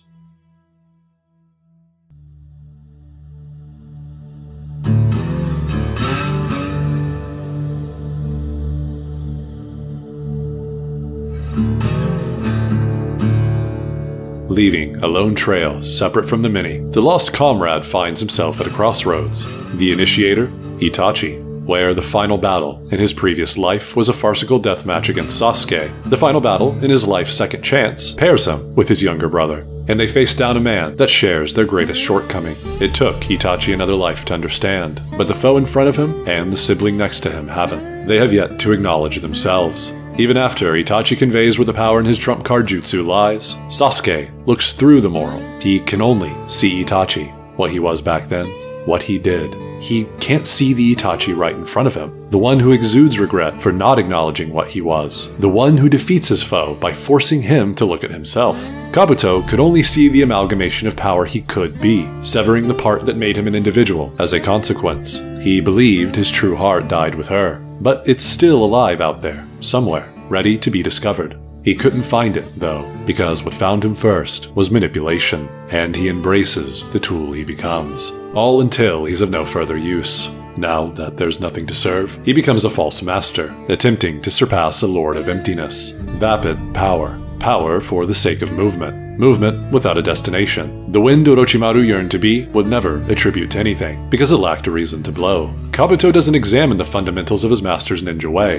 If he did, he wouldn't have attempted to pursue the same fruitless path. He instead replicates Orochimaru's means, and becomes obsessed with surpassing him. Someone else's debt of an ambition, with Kabuto's consciousness nowhere in sight. Orochimaru used him, and he becomes wrapped up in darkness, incapable of acknowledging himself. Just like Sasuke, manipulated by Obito, becoming his tool, sinking deeper into an abyss all the while. He can't acknowledge himself, and he can't acknowledge Kabuto as the same. But Itachi helps Sasuke find a semblance of clarity with the truth he always needed, and he shares his love that resonates with Sasuke's core. Ah, yes, he remembers what it feels like to love, to be loved. He'd only immersed himself in the opposite for so long. Hatred gave him false comfort, but the reunion of love gives Sasuke an intriguing discomfort. He's reminded of why he started this tainted path, and it all traces back to Shinobi. He can see himself again, one man among the cursed many. Why did Itachi suffer? Why did his clan suffer? Why does he suffer? Hatred alone never got him this close to seeing what started Uchiha Sasuke, what is buried somewhere beneath his shell. For the first time in a long time, Sasuke looks beyond himself. He broadens his scope. And all it ever took were genuine words to ignite this development. No harm, no trauma, no manipulation. Only the truth and love. A small helping hand shows itself to Sasuke, and he takes full advantage of its insight. And these insightful questions lead to an old enemy. Sasuke displays his keener eyes by exposing the depth of Orochimaru's actions. There was another reason for his obsession with the leaf's destruction. And, like his former student, he might have yearned to see it burn down for the wound it gave him. Rejecting his way, denying him the seat he deserved. The will of fire did not burn bright enough to ensure anyone's survival, even children. So, he chose a solution that would, but the process consumed him, turning an understandable path into a twisted obsession. He rejected the way of his peers, and they in turn rejected his. There couldn't be no animosity after all that. Orochimaru might have deluded himself into thinking his plan was a mere whim, but Sasuke has experienced enough to know better. No matter how monstrous Orochimaru becomes, he's still fundamentally human. Animosity isn't something that can just be shaken off. Sasuke knows this better than anyone. He's begun to look at others, to acknowledge the essence of a person veiled by their thick exteriors, much like Naruto. But unlike his rival, he has yet to do the same for himself. And this gap will remain until the final battle, one that takes place on top of history, a history of perpetual conflict. Sasuke seeks dialogue from one of the men who laid out the framework for the current era's conflict. But instead of an explanation, he receives a story, one all too familiar. A tale of two friends who try and fail to form a connection, only to become enemies engaged in mortal combat. Their attempt at union created a foundation for the future, but it also spawns a calamity that now threatens to destroy it all. The dream of a future is usurped by the dream of a far future. That childish ambition nests in futility. Other lands simply built their own unified sectors and labeled the other villages enemies. Battles between clans became great wars between nations, and children would still be forced to become adult killers. One of these young victims claims the name Madara and walks through the world to create a new one. The real Madara certainly created the circumstances, but they were only made possible because of the era's climate. Nothing changed. The scale just became larger. Hashirama could see the future of the village, but as Madara asserts when they were kids, his eyes are better. He saw beyond the settlement they built, and what it meant for peace. And Madara only confirms Hashirama's short-sightedness in their final battle, defaulting to the safety of the village overall, regardless of the darkness that may fester as a result. It is this same ideology that shaped his successor, molded Danzo, afflicted Hiruzen, forced Itachi's hand, and damned Sasuke. The past's voyage to reach the light has cast an overbearing shadow on the present. The pieces fall in place. Sasuke has his answer, and it's an answer destiny predicts, because it leads him to the other half of his fate. Now, the prophecy would be put to the test. One god seeking stability, split into light and shadow, and it is these two polar opposites operating together that gives rise to all things in the universe. Madara's interpretation versus Hagoromo's hope. The previous god sought stability through Ninshu, but Ninshu was forgotten long ago. Some, though, recall its remnants. Sasuke did in the final valley, and he and Naruto achieved a semblance of it during the Kage summit. It isn't gone. Hard to see maybe, but as long as chakra exists, there's always a potential for deeper understanding between people. Where before it was a direct link, now it's something more complicated. But just because something's harder to grasp doesn't mean it's futile. While Ninshu might have helped connections and bypassed conflict, ninjutsu has proven its potential to lead to the same resolution. Only the depth is far greater. Conflict showcases things peace could never. Ninjutsu breeds conflict, but peace always precedes conflict. With the transition from conflict to peace, a far more well-rounded comprehension spawns. One knows an entirely different side of a person through war, and this knowledge will breed contempt, anger, pain, and hatred. But if endured, the preceding understanding becomes that much more expansive. Ninjutsu brought with it catastrophe, but it also forged far greater potential than Ninshu ever posed. Madara rejects the blighted world that strayed away from Ninshu, yet he takes pride in his level of ninjutsu, claiming the power he wields is his and his alone. When he would later reveal chakra came from a foreign source, longing to end conflict, yet reveling in shinobi battles all the same. He rejects chakra, yet he festers in the spoiled power until his is the greatest, in order to rid it from everyone else. Madara and Madara alone would be in possession of chakra, an aspiration that led to the downfall of the rabbit goddess, and he would use it to connect everyone in one dream. Surprisingly similar to Hagoromo's failed ambition, Ninshu for everyone to seamlessly connect with all. But true understanding is not that simple. There are no shortcuts on this path. That phrase sounds familiar, doesn't it? Madara essentially wants to create yet another shortcut. While Hagoromo was blind to what his path was, Madara willingly embraces his farcical peace. And it's no wonder, for he lost his ability to empathize long ago. After his siblings perished, after his clan turned their back on him, he was alone. The perfect scenario for darkness to fester and dark plans to seep out. It was inevitable the world would curse him, for it curses everyone living in it. The only way to save it, the only way to stabilize the incessant rumbling, is to have both light and shadow. But since Madara had forgotten cooperation after loss and betrayal, he interpreted the two sides to come from only one. If he is shadow, then he would take in light. He battles it for this purpose. However, his back is taken. The back he was confident he'd never leave open. He planned for his victory. But in his own words, nothing ever goes as planned in this cursed world. So the breaks are commenced, but he forgot how to trust, so he could not entrust. Therefore, he defaults to what he can always count on. He can't trust humans, but he can trust the human condition. He leaves a second Madara to eventually reclaim him. Even when it's not his power alone swinging the pendulum, he maneuvers it like it is. The same self-righteous path Indra stormed, and Madara fools himself into thinking his is different simply because he took in a part of the other brother. The Rinnegan is born, a declaration of godhood, but he still blazes a trail of solitude that yearns to take in everything for himself. He never usurped the fate of the chakra attached to him, even after it left. The one it's attached to now stands against him. This man become farcical god after being wounded by the past, discarding the past, returning from the past, and rescinding his human status, comes face to face with the future, one that was entrusted by a fallen warrior.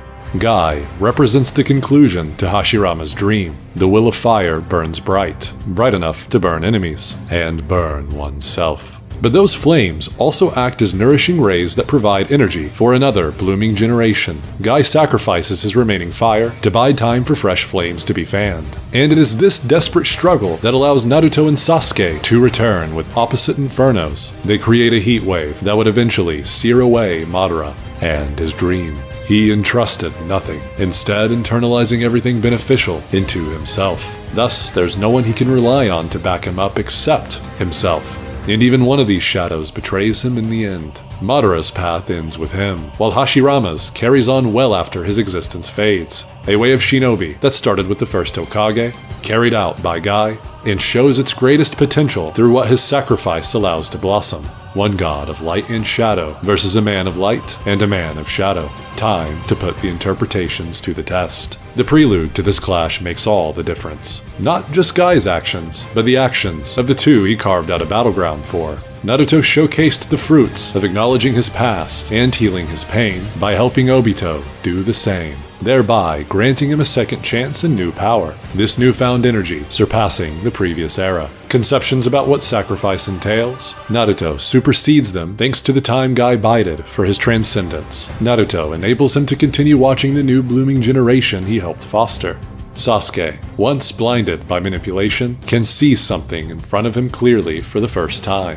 He, like the 5 Kages in this war, opts to cooperate against a common enemy, someone whose plan would ruin his new dream. It is by his will the world will change, not Madara's. And this cooperation reminds another of time's effect on stigma.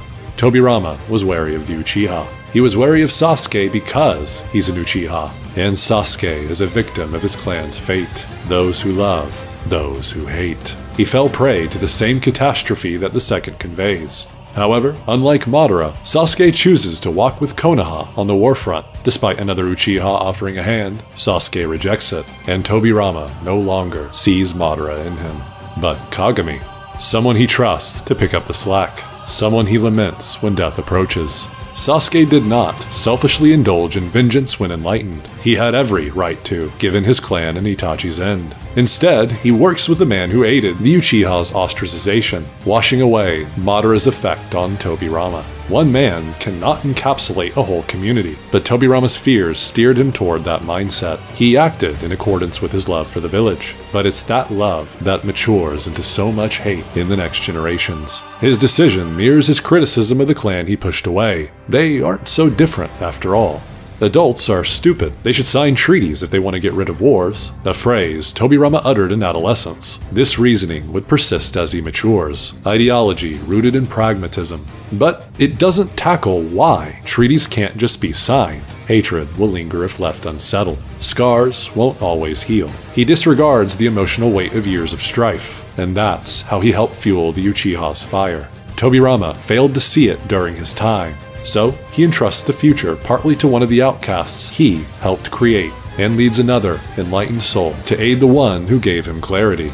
It was Sasuke's path that made Itachi acknowledge his failings, which in turn led him to help Kabuto acknowledge himself. And everything comes full circle back to Sasuke. Kabuto's self is restored, and Sasuke's life is restored in turn, with new power to assist his new path of shadow.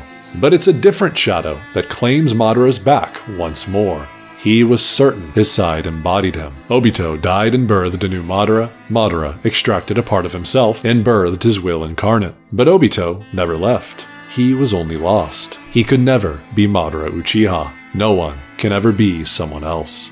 And Black Zetsu was never what he appeared to be. Madara manipulated Obito, and he in turn is deceived by Black Zetsu. The puppet master is revealed to be just another puppet. Nothing ever goes as planned in this cursed world. He fails for a second time in a second life to heed his own words. He thought his ultimate plan to be an exception because he believed himself to be running the show. But the true director of this play initiates a plot twist that reveals history was acted to awake the sleeping ancient past. A past Black Zetsu attests all resides in her. She of the beginning, the pinnacle of power, light, shadow, and everything else a part of her. The status Madara spent 2 lifetimes climbing to achieve, Kaguya exudes the presence of a god without even trying. No need to spew vapid words to assert her dominance. What truly talks is the energy she radiates. Yet, despite this devastating aura, she failed once before in taking it all, and she would fail again soon after this revival, just like Madara.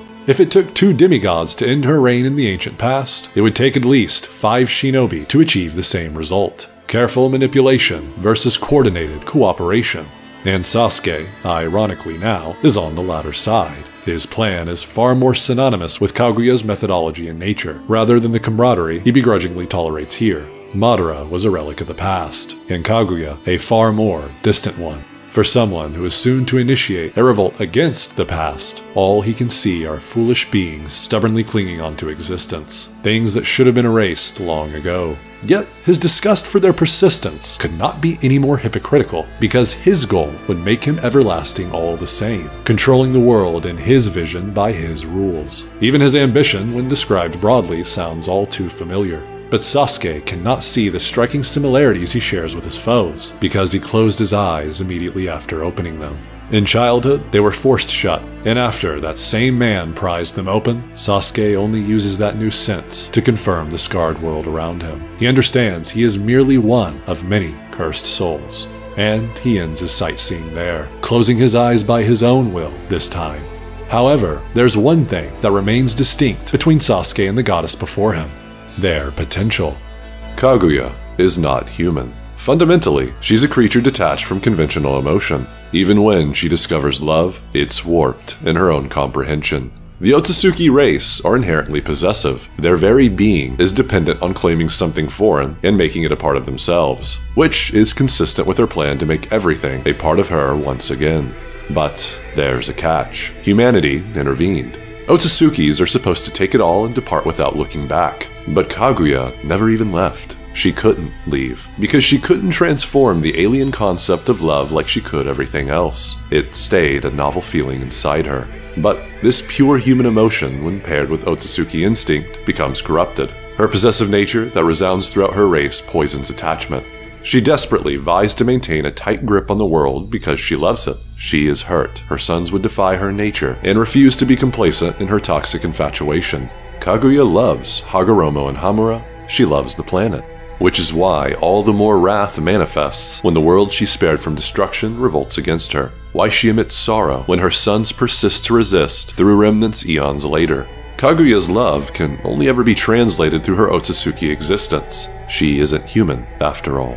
Something can never be something else. Yet Sasuke tries to achieve that same status. Despite being human, the future he envisions for himself is synonymous with an alien from afar, controlling the world with force, becoming an everlasting god above it all. Black Zetsu created a story so Kaguya could rewrite it, and Sasuke yearns to render the past obsolete in the same vein. He can't see how his greatest adversary mirrors everything about the vision of his greatest self. He shut his eyes, after all. So now, all he can see is a future of shadow.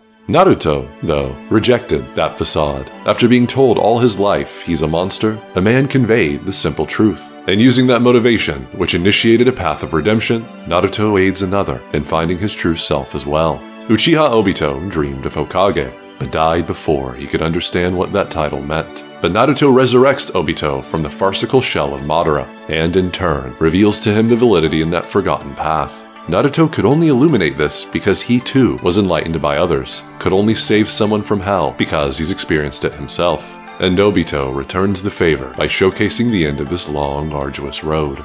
The ultimate action of a true Hokage, walking in front of the next generation to preserve it, sacrificing his piece on the shogi board to ensure the king survives to bloom new leaders. As all previous Hokage achieved with their demise, Naruto keeps his eyes open through it all. He sees Obito encapsulates everything he has been and will be, and he can see the truth Sasuke's darkness obscures. Despite his attempt to reach an inhuman position, he consistently demonstrates humanity in the battle against Kaguya. It reminds Naruto of the past, and Naruto's presence itself reminds Sasuke of it too. Every time he shows up, it's always like this. He couldn't sever it then, and now he's immersed in it again. Their first lesson as a team. That almost foreign concept to the current Sasuke is seamlessly utilized here. He never forgot, just tried to bury it away. And this instinct from the past earns Team 7 a victory against a goddess. Sasuke wouldn't have a chance to hope for a new future without them. But of course, he can't see that as he is now, for his revolution burns it all out of sight. He looks beyond everything, including his predecessors that he shares so much in common with. He's blind to the value in their end. They finally usurp the fate that tormented their existence. It takes another life, but the destiny bound to them spanned many generations in the first place. After the dust settles, when the carnage is left with a broken world, these two can still smile among the wreckage. War leads to peace. Light can only have presence if shadow exists. They are opposites, but they complement each other all the same. Hashirama and Madara, Naruto and Sasuke.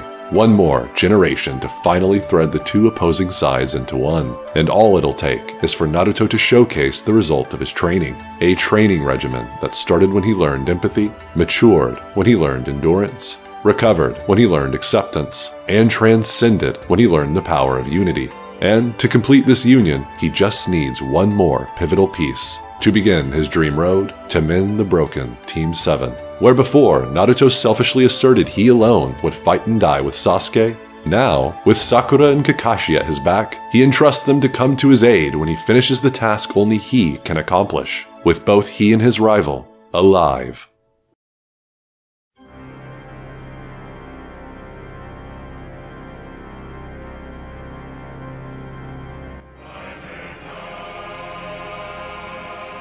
The last time they were here, Sasuke acknowledged Naruto as both his closest friend and equal.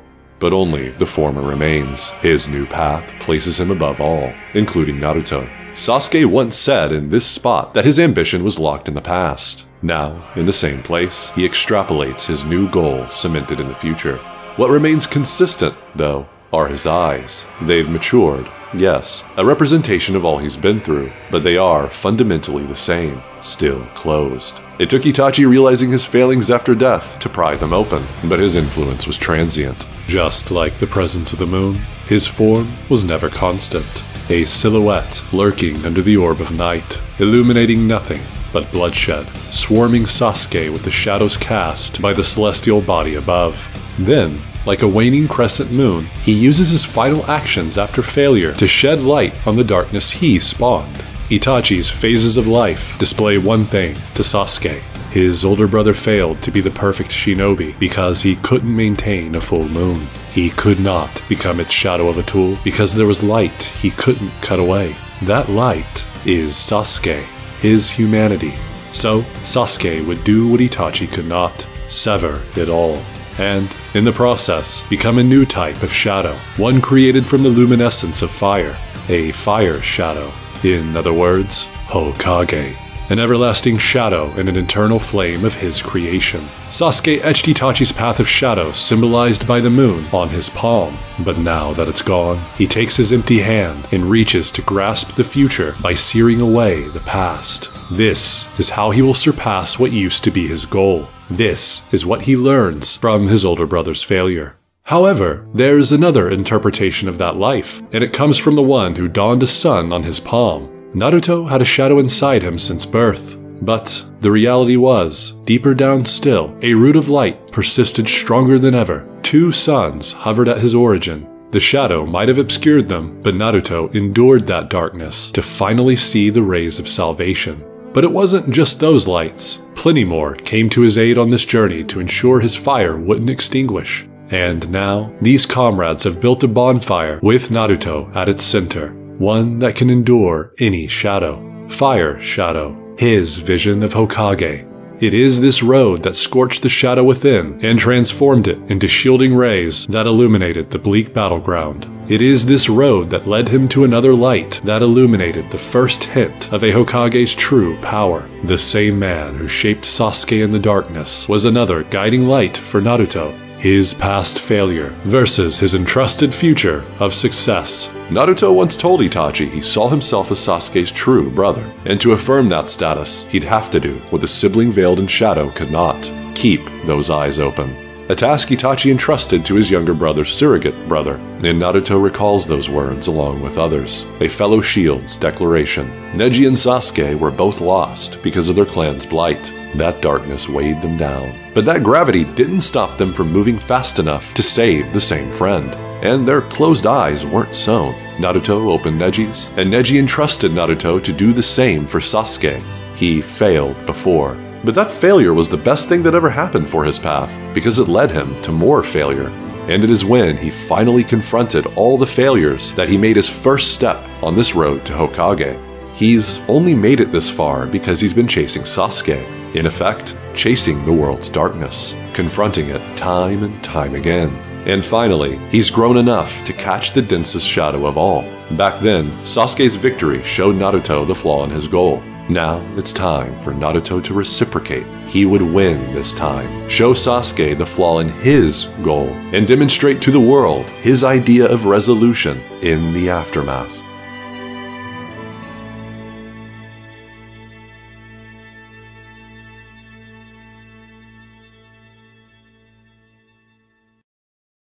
Once, a long time ago, Naruto uttered words that are relevant now, but Sasuke didn't hear them. He couldn't hear them.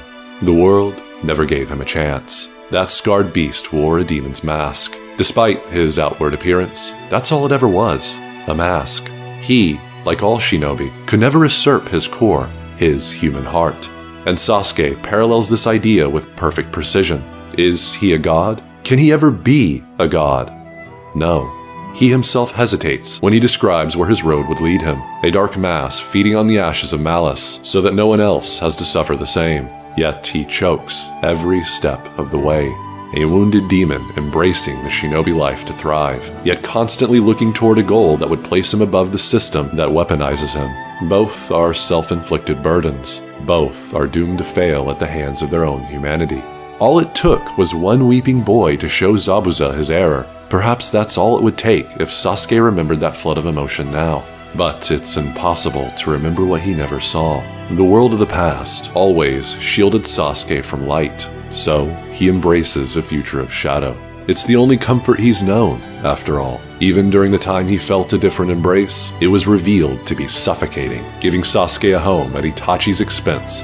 Everything in the past, created by those who preached of peace, has brought nothing but conflict. Nothing but pain for Sasuke. So why would he follow along the same trail? Why would he listen to a crying world that never listened to his pleas? Why would he listen to Naruto, a proponent of this faulty world? Yet, he does listen. He connects. The one fragment of the world that gives him some reciprocation. It's comforting, and it contradicts this false god. It shows him there's a chance to feel this through others, to connect with them on a mutual basis. That's why he's so desperate to cut it away, because it's the only link to his error. Small though it may be, the inconsistency rattles Sasuke to his core, and it's because of his core that he can't ignore Naruto, someone so unlike him, yet seamlessly links with him at the same time. Two opposites that are perpetually drawn to one another, clash with one another, and gain more resonance with one another as a result.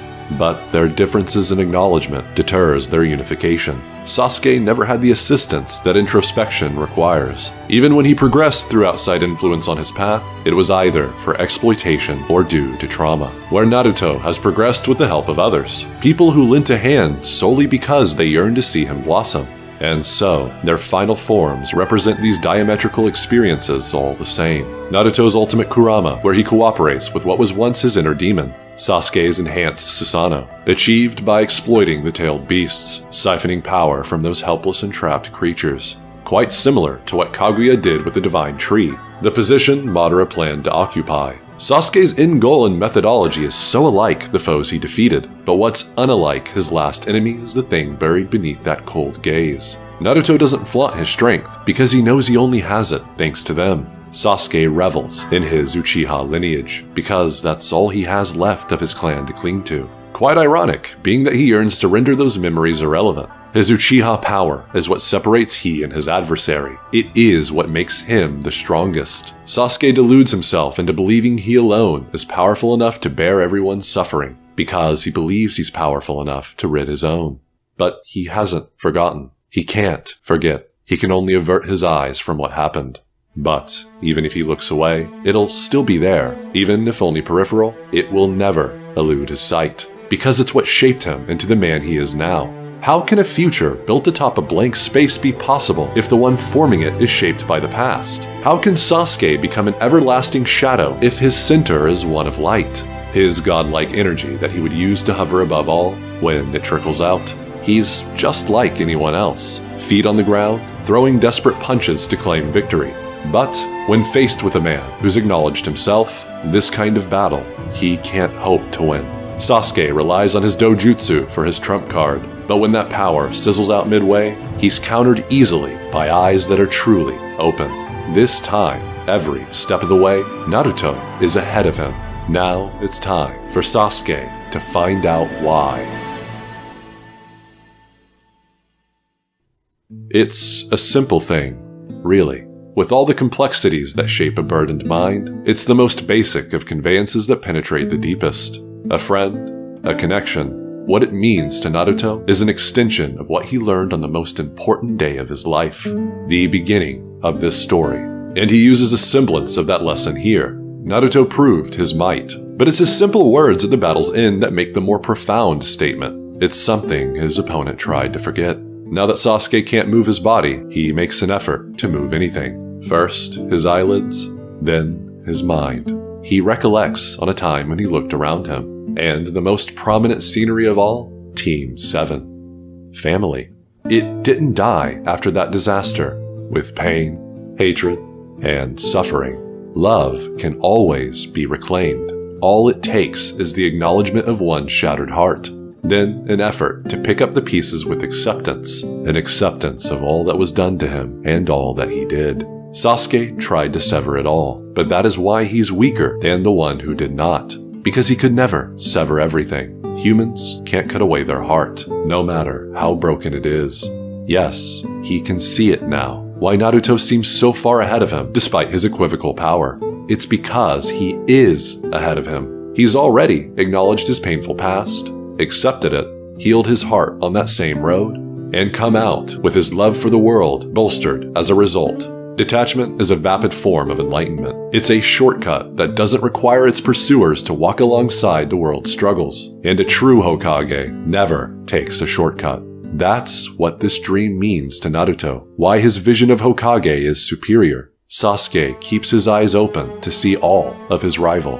And, in effect, he sees the world through him as well. The potential for it to experience the same transition Naruto did. But Naruto couldn't do it alone. It took shadows that challenged his light for him to burn brighter. It took other lights supporting him to endure those shadows when their darkness became too heavy. All of it, both good and bad, have led to this moment.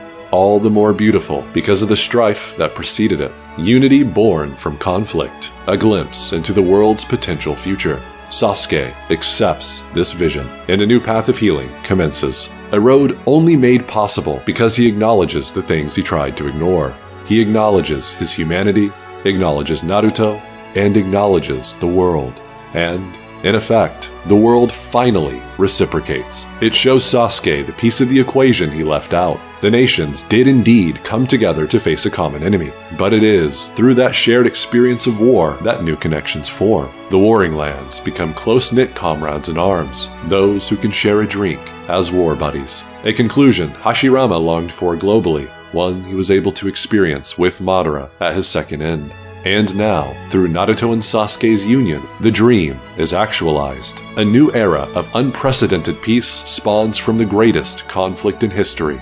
An equilibrium is reached. Balance wins again. And the loser of that second battle vows to live in this new world with his eyes open this time. Not just retracing the steps he's taken before with awareness, but going everywhere possible to gain even more insight.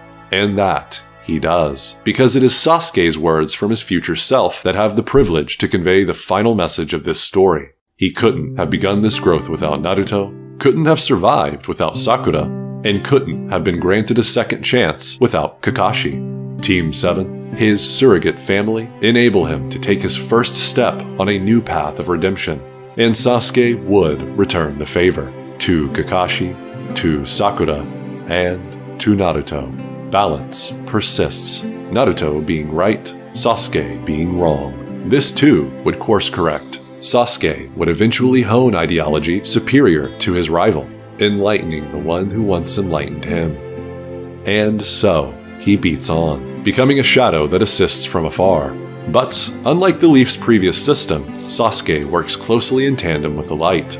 They complement each other, and they achieve so much through their juxtaposed yet cooperative roles. The sage's hope is realized through the two that defy their destiny of conflict. He walks, he sees, he endures. For endurance is what a shinobi needs to thrive. Like and subscribe if you enjoyed, and please do share this video if you got a lot out of it. I put my all into this one, so I'm hoping to see it garner some attention, especially because this is the end for me. Well, the end for my Naruto videos anyway. But with every conclusion, new beginnings spawn.